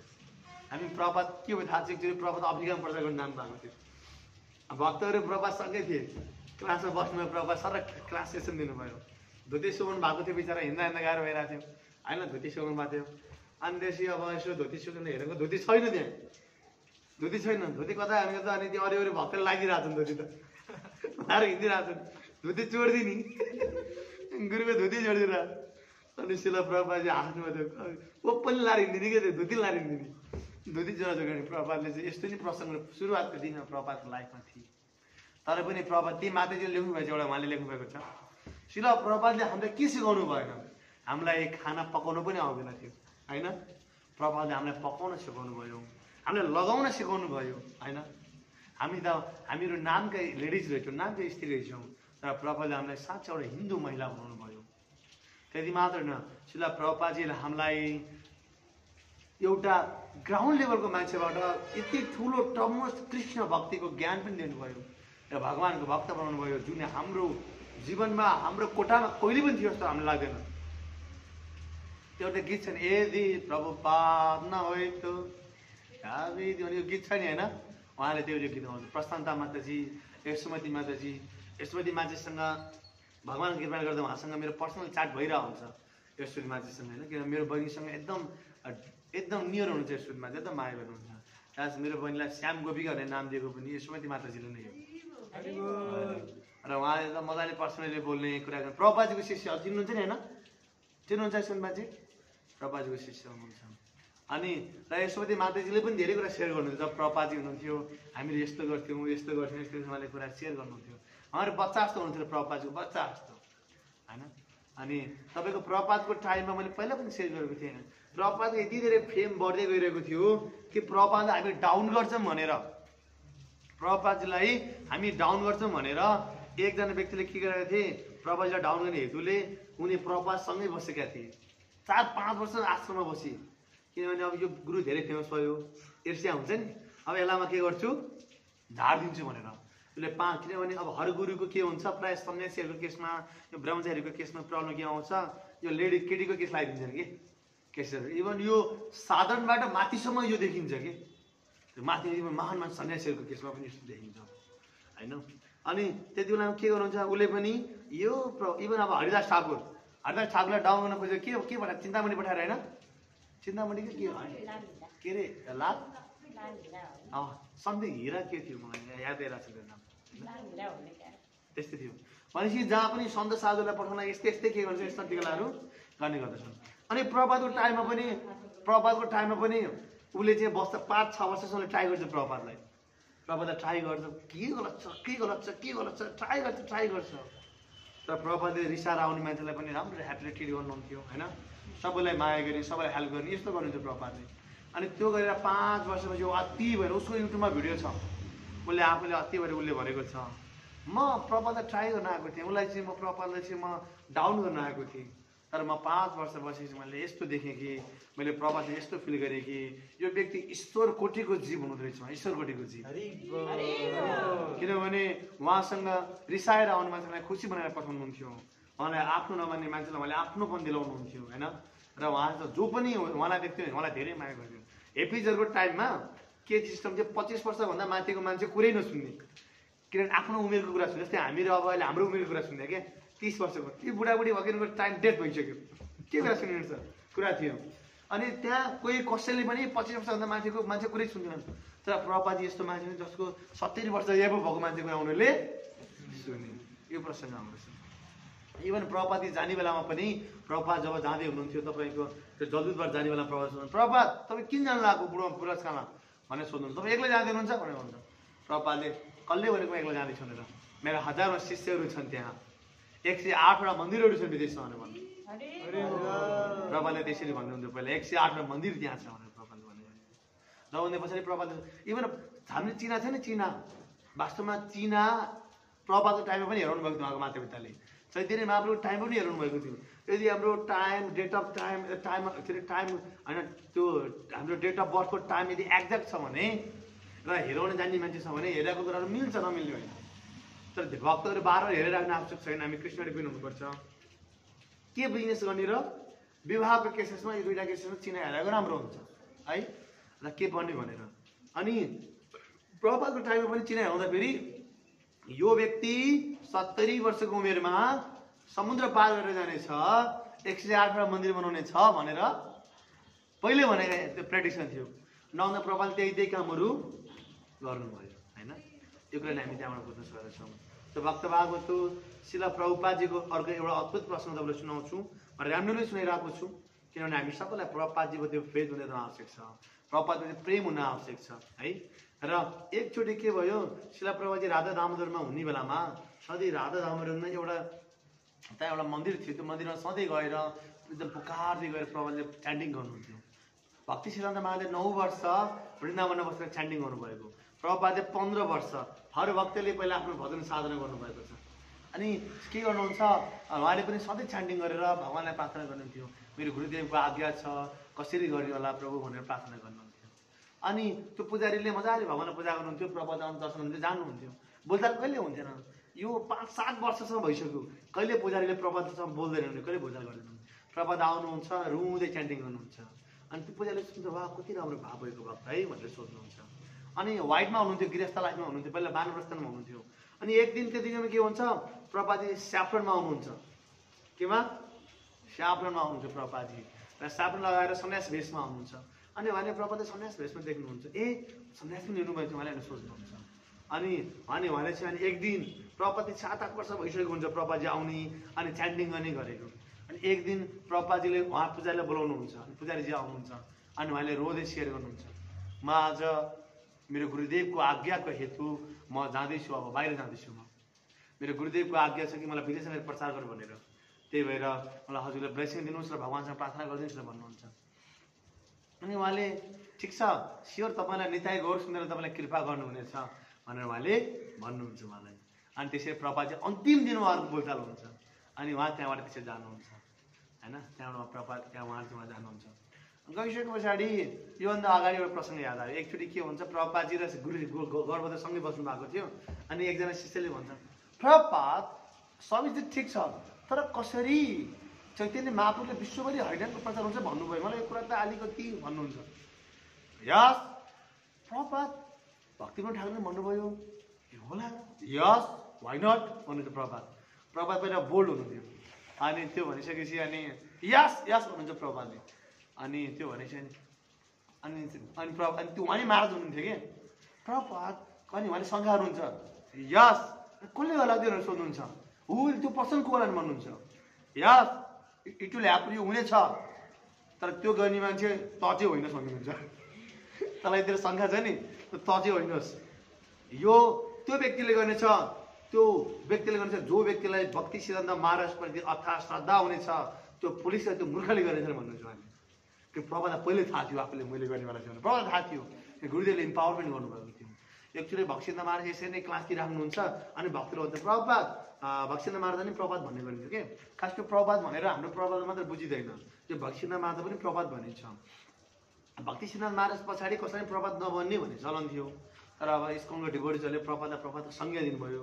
र आज पनि गौडीले यसको चाहिँ अलिकति खण्डन गर्छन्, किन प्रभुपाद भनेको भन्छन् भने उनीहरूले प्रभुपादलाई स्वामी के अरे अभय शरण यस्तो समथिङ नाम भन्छन् होइन।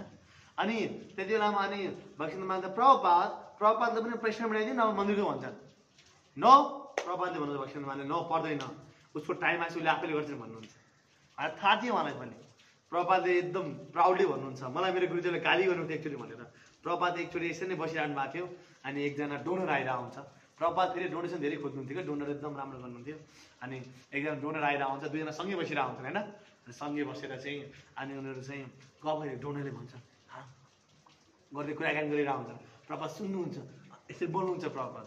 अनि भक्तिसिद्धान्त महाराज अगाडिबाट हे यु भन्नुहुन्छ होइन, अनि यु भन्नुहुन्छ। अनि त्यो डोनर यसरी हेर्छ, तैँले के सोचेको आफूले आफूलाई, तैँले डोनेसन दिए भन्दैमा तैँले मलाई किन्न खोजेको, त मभन्दा माथि भइस्, पैसा दिइस् भन्दैमा कृष्ण कथाभन्दा माथि भयो तेरो। अनि प्रभुपाद यु भने प्रभुपादले भन्नुहुन्छ, यु त बडो विद्वान भएको, त बडो जानी भएको, त मेरो क्लासमा क्लास गर्दा त बोल्ने, यदि त यस्तै जानिस् न आइज त यहाँ बस म सुन्छु क्लास भनिदिनुहुन्छ प्रभुपाद। प्रभुपाद त्यहाँबाट के गर्नुहुन्छ, तर्सिनुहुन्छ प्रभुपाद, साइलेन्ट भएर बस्नुहुन्छ। भक्तिसिद्धान्त महाराज लाइन गुरु हुनुहुन्थ्यो। भक्तिसिद्धान्त महाराज यस्तो कुरा मनै पर्दैन, पक्का गुरु पक्का। कहिले गुरु हेभी भने चाहिँ लाइन गुरु। भक्तिसिद्धान्त महाराजले एकचोटि यस्तै भएको छ, एकजना भक्तले चाहिँ सन्यासी हुनुहुन्थ्यो, अनि महाराजको अन्डरमा हुनुहुन्थ्यो। अनि उहाँ चाहिँ महाराज नसोधिकन जानुभयो कि, उहाँ तीर्थयात्रा जानुभयो कि, महाराज नसोधिकन गइदिनु भयो। त्यो मन्दिरमा जिम्माहरू दाइमा हुन्छ नि त, सन्यासी बसेको थियो सन्यासी लेभलमा। अनि सन्यासी लेभलमा उहाँलाई अब कुनै मन्दिर हेर्न दिएको थियो, नसोधिकन गइदिनु भएछ प्रयागराज कता कता। अनि उहाँ फर्किरहेपछि भक्तिसिद्धान्त महाराजले सिधै लेटर पठाउनु भयो यो व्यक्तिलाई अब मन्दिर नराख्नु भनेर। अनि उसलाई मन्दिरमा बासै दिएन उसलाई मन्दिर। अनि त्यसपछि उसलाई चाहिँ मन्दिर महाराजले एक्सेप्टै भक्तिसिद्धान्त महाराजले एक्सेप्टै गर्नु भएन। अनि पछाडि तर पनि त्यो भक्त चाहिँ विनम्र भावमा बस्नुभयो, विनम्र भावमा बस्नुभयो। तर भक्तिसिद्धान्त महाराजले कहिले पनि त्यहाँपछि चाहिँ उहाँलाई चाहिँ सन्यासीको भेषमा चाहिँ एक्सेप्ट गर्नु भएन होइन। कडा पनि हुनुहुन्थ्यो भक्तिसिद्धान्त महाराज। त यसरी जब प्रभुपादजीले चाहिँ जब उहाँले चाहिँ च्यान्टिङ गर्नुहुन्थ्यो र अब जाँदिनुहुन्छ प्रभुपाद, कहाँ जाँदिनुहुन्छ, कहाँ जानुहुन्छ प्रभुपादजी, यो चाहिँ मैले अर्कै एउटा स्पेसल बुकमा पाएको थिएँ। प्रभुपादजी अब प्रचार गर्न जानुहुन्छ। अनि त्यो एकजना पुजारी उहाँ चाहिँ त्यही वृन्दावन सेवा गरेर राधा दामोदर सेवा गरिराख्नुहुन्थ्यो। एक दिन के हुन्छ, उहाँ बाटो हिँडिरहनु भएको थियो। अनि हिँडेको त वृन्दावनमा त के हुन्छ, गोरा गोरा टुप्पी पालेका तिलक लगाएर हिँडिरहेको हुन्छन्। 2-3 वर्ष पछाडि टाढोबाट देख्नुहुन्छ कोनिरो गोरा गोरा होइन तिलक लगाएर हिँडिरहेको थिएन। अनि उहाँले गएर सोध्नुहुन्छ त्यो उहाँ चाहिँ त्यो गोरा चाहिँ त्यो बाटोको बिचमा हुनुहुन्थ्यो, त्यो प्रभु भाग्दै भएर जानुहुन्छ। अनि सोध्नुहुन्छ कहाँबाट भक्त भयो तिमी, गोरे भक्त अचम्म होइन। अहिले पो हामीलाई केही लाग्दैन नि, पहिला त एउटा गोरे भक्त पनि ठुलो कुरा थियो। एउटा गोरेलाई भक्त बनायो भने ठुलो महान गुरु भनिन्थ्यो पहिला। त्यस्तो टाइम थियो त्यो प्रभुपादको टाइममा। त्यस्तो टाइममा प्रभुपादले पुरै गोरे गोरे भक्त बनाइदिनु सबै होइन पुरै गरेर। त्यही 5000 शिष्य थियो प्रभुपाद, 5000। नेपाली अब इन्डियन पनि प्रभुपाद राधा गोविन्द गोस्वामी महाराज, लोकनाथ स्वामी महाराज, नवयोगेन्द्र स्वामी महाराज होइन, गौर गोविन्द स्वामी महाराज, उहाँको इन्डियन पनि डिभोटीहरू सन्यासीहरू छन् र विदेशी धेरै पाउनुभयो। अनि उसले बिचमा गएर गाडीको बिचमा गएर सोध्छन् के हो तिमी कसरी भक्तलाई सोध्नुहुन्छ? अनि उसले चाहिँ माई गुरुदेव इज श्री भक्ति वेदान्त स्वामी शिल प्रभात भनेर फोटो देखाउँछन्। अनि फोटो देखाएको त उहाँले चिन्नुहुन्छ, माई फ्रेन्ड। उहाँ एकदम त्यही सडकमा ग्रुप उभिनुहुन्छ उता गाडी आएर पिपी गाडीलाई हर्न हानिरहेको हुन्छ, दुइटा त्यहीँ बसिरहेको हुन्छन् होइन। My friend is my friend भन्नुहुन्छ उहाँले, मेरो साथी हो, मेरो साथी हो, वाह गौराङ्ग तपाईँले उहाँको इच्छा पुरा गर्नुभयो भनेर भन्नुहुन्छ। अनि त्यहाँपछि मेरो साथी अनि उहाँले पछाडि त्यो डिभोटीलाई उता गएर सोध्नुहुन्छ कसरी तपाईँ मलाई चिन्नुहुन्छ भन्दाखेरि ऊ मेरो साथी हो, हामी सधैँ मन्दिरमा आउनुहुन्थ्यो, रोएर च्यान्टिङ गर्नुहुन्थ्यो, उहाँको इच्छा पुरा भयो वाह भनेर एकदम ह्याप्पी हुनुहुन्छ होइन, एकदम खुसी हुनुहुन्छ। हेर्नुहोस् प्रभातले सबले माया गर्थे, त्यस्तो खालको प्रभातको फिलिङ्स थियो प्रभातको भएको थियो। अनि एकचोटि के भयो वृन्दावन, आज त 5-6 वर्ष अगाडि म चाहिँ यसरी वृन्दावन हिँडिरहेको थिएँ। हिँड्ने बेलामा चाहिँ एकजना बाबुजीलाई मैले भेटेँ, बुढो मान्छे ब्रजवासी बुढोलाई भेटेँ मैले।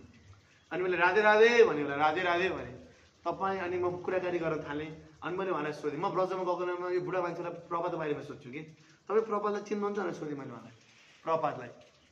अनि उहाँले भने यो बाहिरी मान्छे कि ब्रजवासी प्रभात की मैं चिन्ता हूँ, मैं प्रभात के मैंने देखा हूँ प्रभात, उनको उमेर 80 वर्ष भएको, मैले प्रभात देखेको मैले प्रभातलाई। प्रभात राधा दामोदर मन्दिरमा बस्नुहुन्थ्यो, यो कुरा मिल्यो नि तँले भनेको, ऊ त यसको मान्छे होइन, प्रभात राधा दामोदर मन्दिरमा बस्नुहुन्थ्यो। अनि प्रभातजी चाहिँ मधुकरै गरेर जिउने गर्नुहुन्थ्यो। अनि हामीहरू प्रभातलाई दिने गर्थ्यौँ कहिले र प्रभात यस्तो महान सन्त हुनुहुन्थ्यो। प्रभात त्यति बेलामा हामी देख्थौँ प्रभात बस्दाखेरि यस्तो लाग्थ्यो प्रभात केमा मेडिटेट गर्दै हुनुहुन्छ, प्रभात तन्मय हुनुहुन्छ, प्रभात त्यही नै भजन तन्मय हुनुहुन्छ, यस्तो हामी देख्थ्यौँ। उसले भनेको तपाईँ स्कुलमा आउनु नि त, अनि प्रभातको मनिषा ईश्वर भनेको आउँदैन, यसको त म आउँदिनँ, किनभने प्रभात जानुभयो, प्रभात जस्तो सन्त जानुभयो, अब हाम्रो लागि प्रभात नभएपछि स्कुलमा पनि के छ यस्तो प्रभात जस्तो सन्त यो वृन्दावनमा कमै यस्ता सन्तहरू आए र हामीहरू आज पनि प्रभातलाई मिस गर्छौँ। प्रभात हुँदा फेरिको त्यो पल र म मिस गर्छौँ र बाहिरी मान्छेले भने क्या रमाइलो लाग्यो मलाई, वाह प्रभातको बारेमा बोल्ने मान्छेहरू धेरै बेसी भेटिन्छ। एनिवे यो भयो शिला प्रभातको ऱ्यान्डम प्रभातको लीलाहरू है। प्रभातको लीला हाम्रो त्यो किताब छ, अबेद सर भन्ने मुभी छ। मेरो रिक्वेस्ट छ तपाईँहरूलाई, किताब पढ्न त तपाईँलाई मन नलाग्ला, हामी सेसन सेमिनार गरौँ, तर तपाईँ मुभी चाहिँ हेर्नुहोस्, मुभी त सबैलाई हेर्नु मन लाग्छ नि त होइन। मुभी हेर्नुहोस् र प्रभातको त्यो प्रेम उत्पन्न गराउनुहोस्, किनभने प्रभातले अथाह मेहनत र प्रभातले धेरै सङ्घर्ष गरेर अर्जेको राज्य हो यसको। त्यसलाई हामीले यो बुझ्यो भने बल्ल प्रचार गर्न हामी अगाडि बढ्छौँ, बल्ल प्रचार गर्न दिल लाग्छ। प्रभात चाहनु त प्रचार गरेर हामी प्रचार गर्न टाइमै दिँदैनौँ, टाइमै दिँदैनौँ। त्यही भएर हामीले बुक डिस्ट्रिब्युसन निक्लिनुपर्छ। अब शिला प्रभात कि प्रभातको लागि हामीहरू हर गाउँ घर गली जान आवश्यक छ हामीलाई होइन, र प्रचार गर्न आवश्यक छ। प्रचारमा शिला प्रभातजी खुसी हुनुहुन्छ। शिला प्रभात की, शिला भक्ति कोर्स महामहोत्सव की विदाय गरे विमानन्दे। केही छ तपाईँलाई केही प्रश्नहरू, केही प्रभात बारे केही सुन्न मन लाग्यो अथवा एबर्सनको बारे केही सोध्नु मलाई केही छ? दुईवटा टपिक आज हामी चर्चा गऱ्यौँ, प्रभात एन्ड एबर्सन।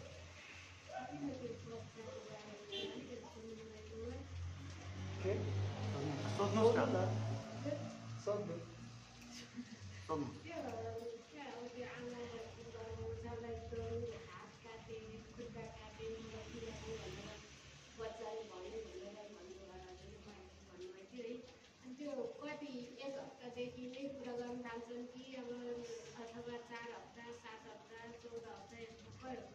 कसो कुरा गर्ने?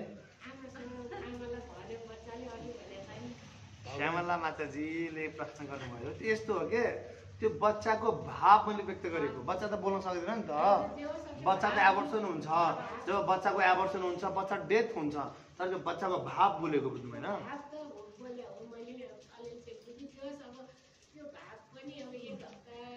यस्तो छ, गर्भमा भएको माताले बच्चाले 5-6 महिना भए पछाडि त्यो फिल गर्छ अरे। तपाईँले फिल गर्नुभयो होला नि, यता माता हुन्छ बच्चाले लात हान्छ अरे होइन, यस्तो के फिलहरू चाहिँ गरिन्छ भनेर चाहिँ अब यस्तो प्रसङ्ग सुनिन्छ है। अब यसको बारेमा मलाई डिटेल थाहा छैन। त्यो भाव बोलेको माता चाहिँ खास त्यो बच्चाको भाव बोलेको है। बच्चा चाहिँ मम्मीसँग ए मम्मी क्याब लाग्यो मलाई आए बचाउ भनेर भन्दैन बच्चाले, भन्नु चाहिँ होइन, बचाउ भन्दैन। मैले भाव बोलेको त्यस्तो खालको भाव हुन्छ उसँग।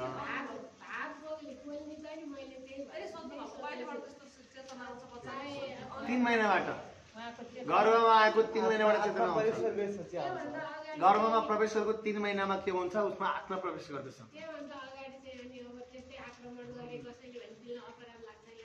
त्यहाँभन्दा अगाडि उसलाई आक्रमण गर्यो भने त्यो अपराध अब आत्मा प्रवेश गर्नुभन्दा पहिला अब उसलाई चाहिँ आक्रमण गर्यो भने अपराध केही हिसाबमा कम लाग्छ होइन। तर चाहिँ अब आत्मा प्रवेश गरे पछाडिको हत्या गऱ्यो भने अलिक बढी लाग्छ। हामीले हिजो आज यो विज्ञान साइन्सले चाहिँ के गर्छ पहिले चेक गरेर चेकिङ आउट गरेर होइन अनि त्यसपछि छोरी रहेछ तर चाहिएको रहेनछ भने मारिदिने काम गर्छ नि त। त्यस्तो गर्न हुन्न भने भन्न खोजेको है। केही छ अरू?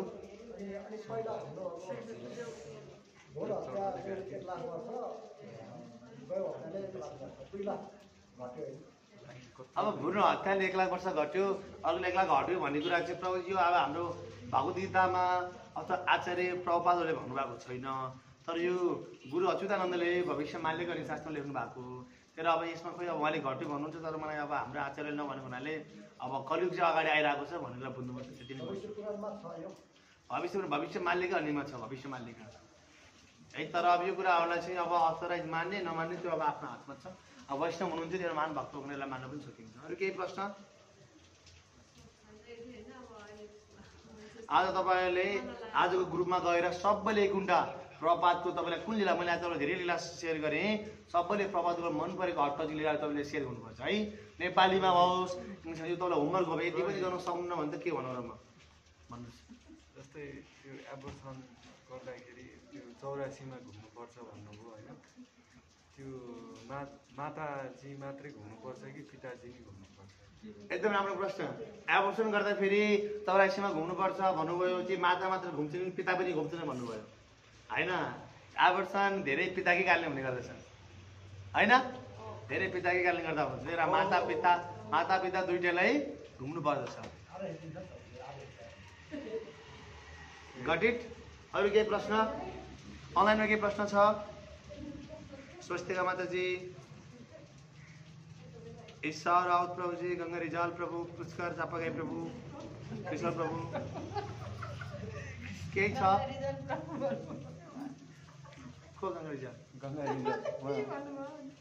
केही छ तपाईँको प्रश्न? केही छ?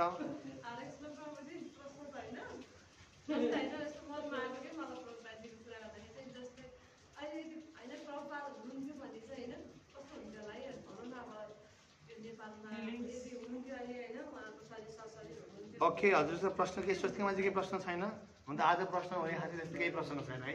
प्रभु लीला भने तपाईँले सेयर चाहिँ गर्नु ल कुन लीला मन पऱ्यो। प्रभुपादको धेरै लीलाहरू छ म तपाईँलाई पछाडि लिएर आउनेछु सिक्वेन्सली होइन।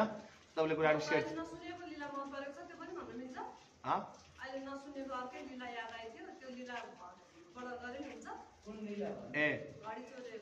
ए घडी चोरेको मैले पहिला भन्थेँ आफूले होइन। त्यो तपाईँले लेख्दा हुन्छ त्यो पनि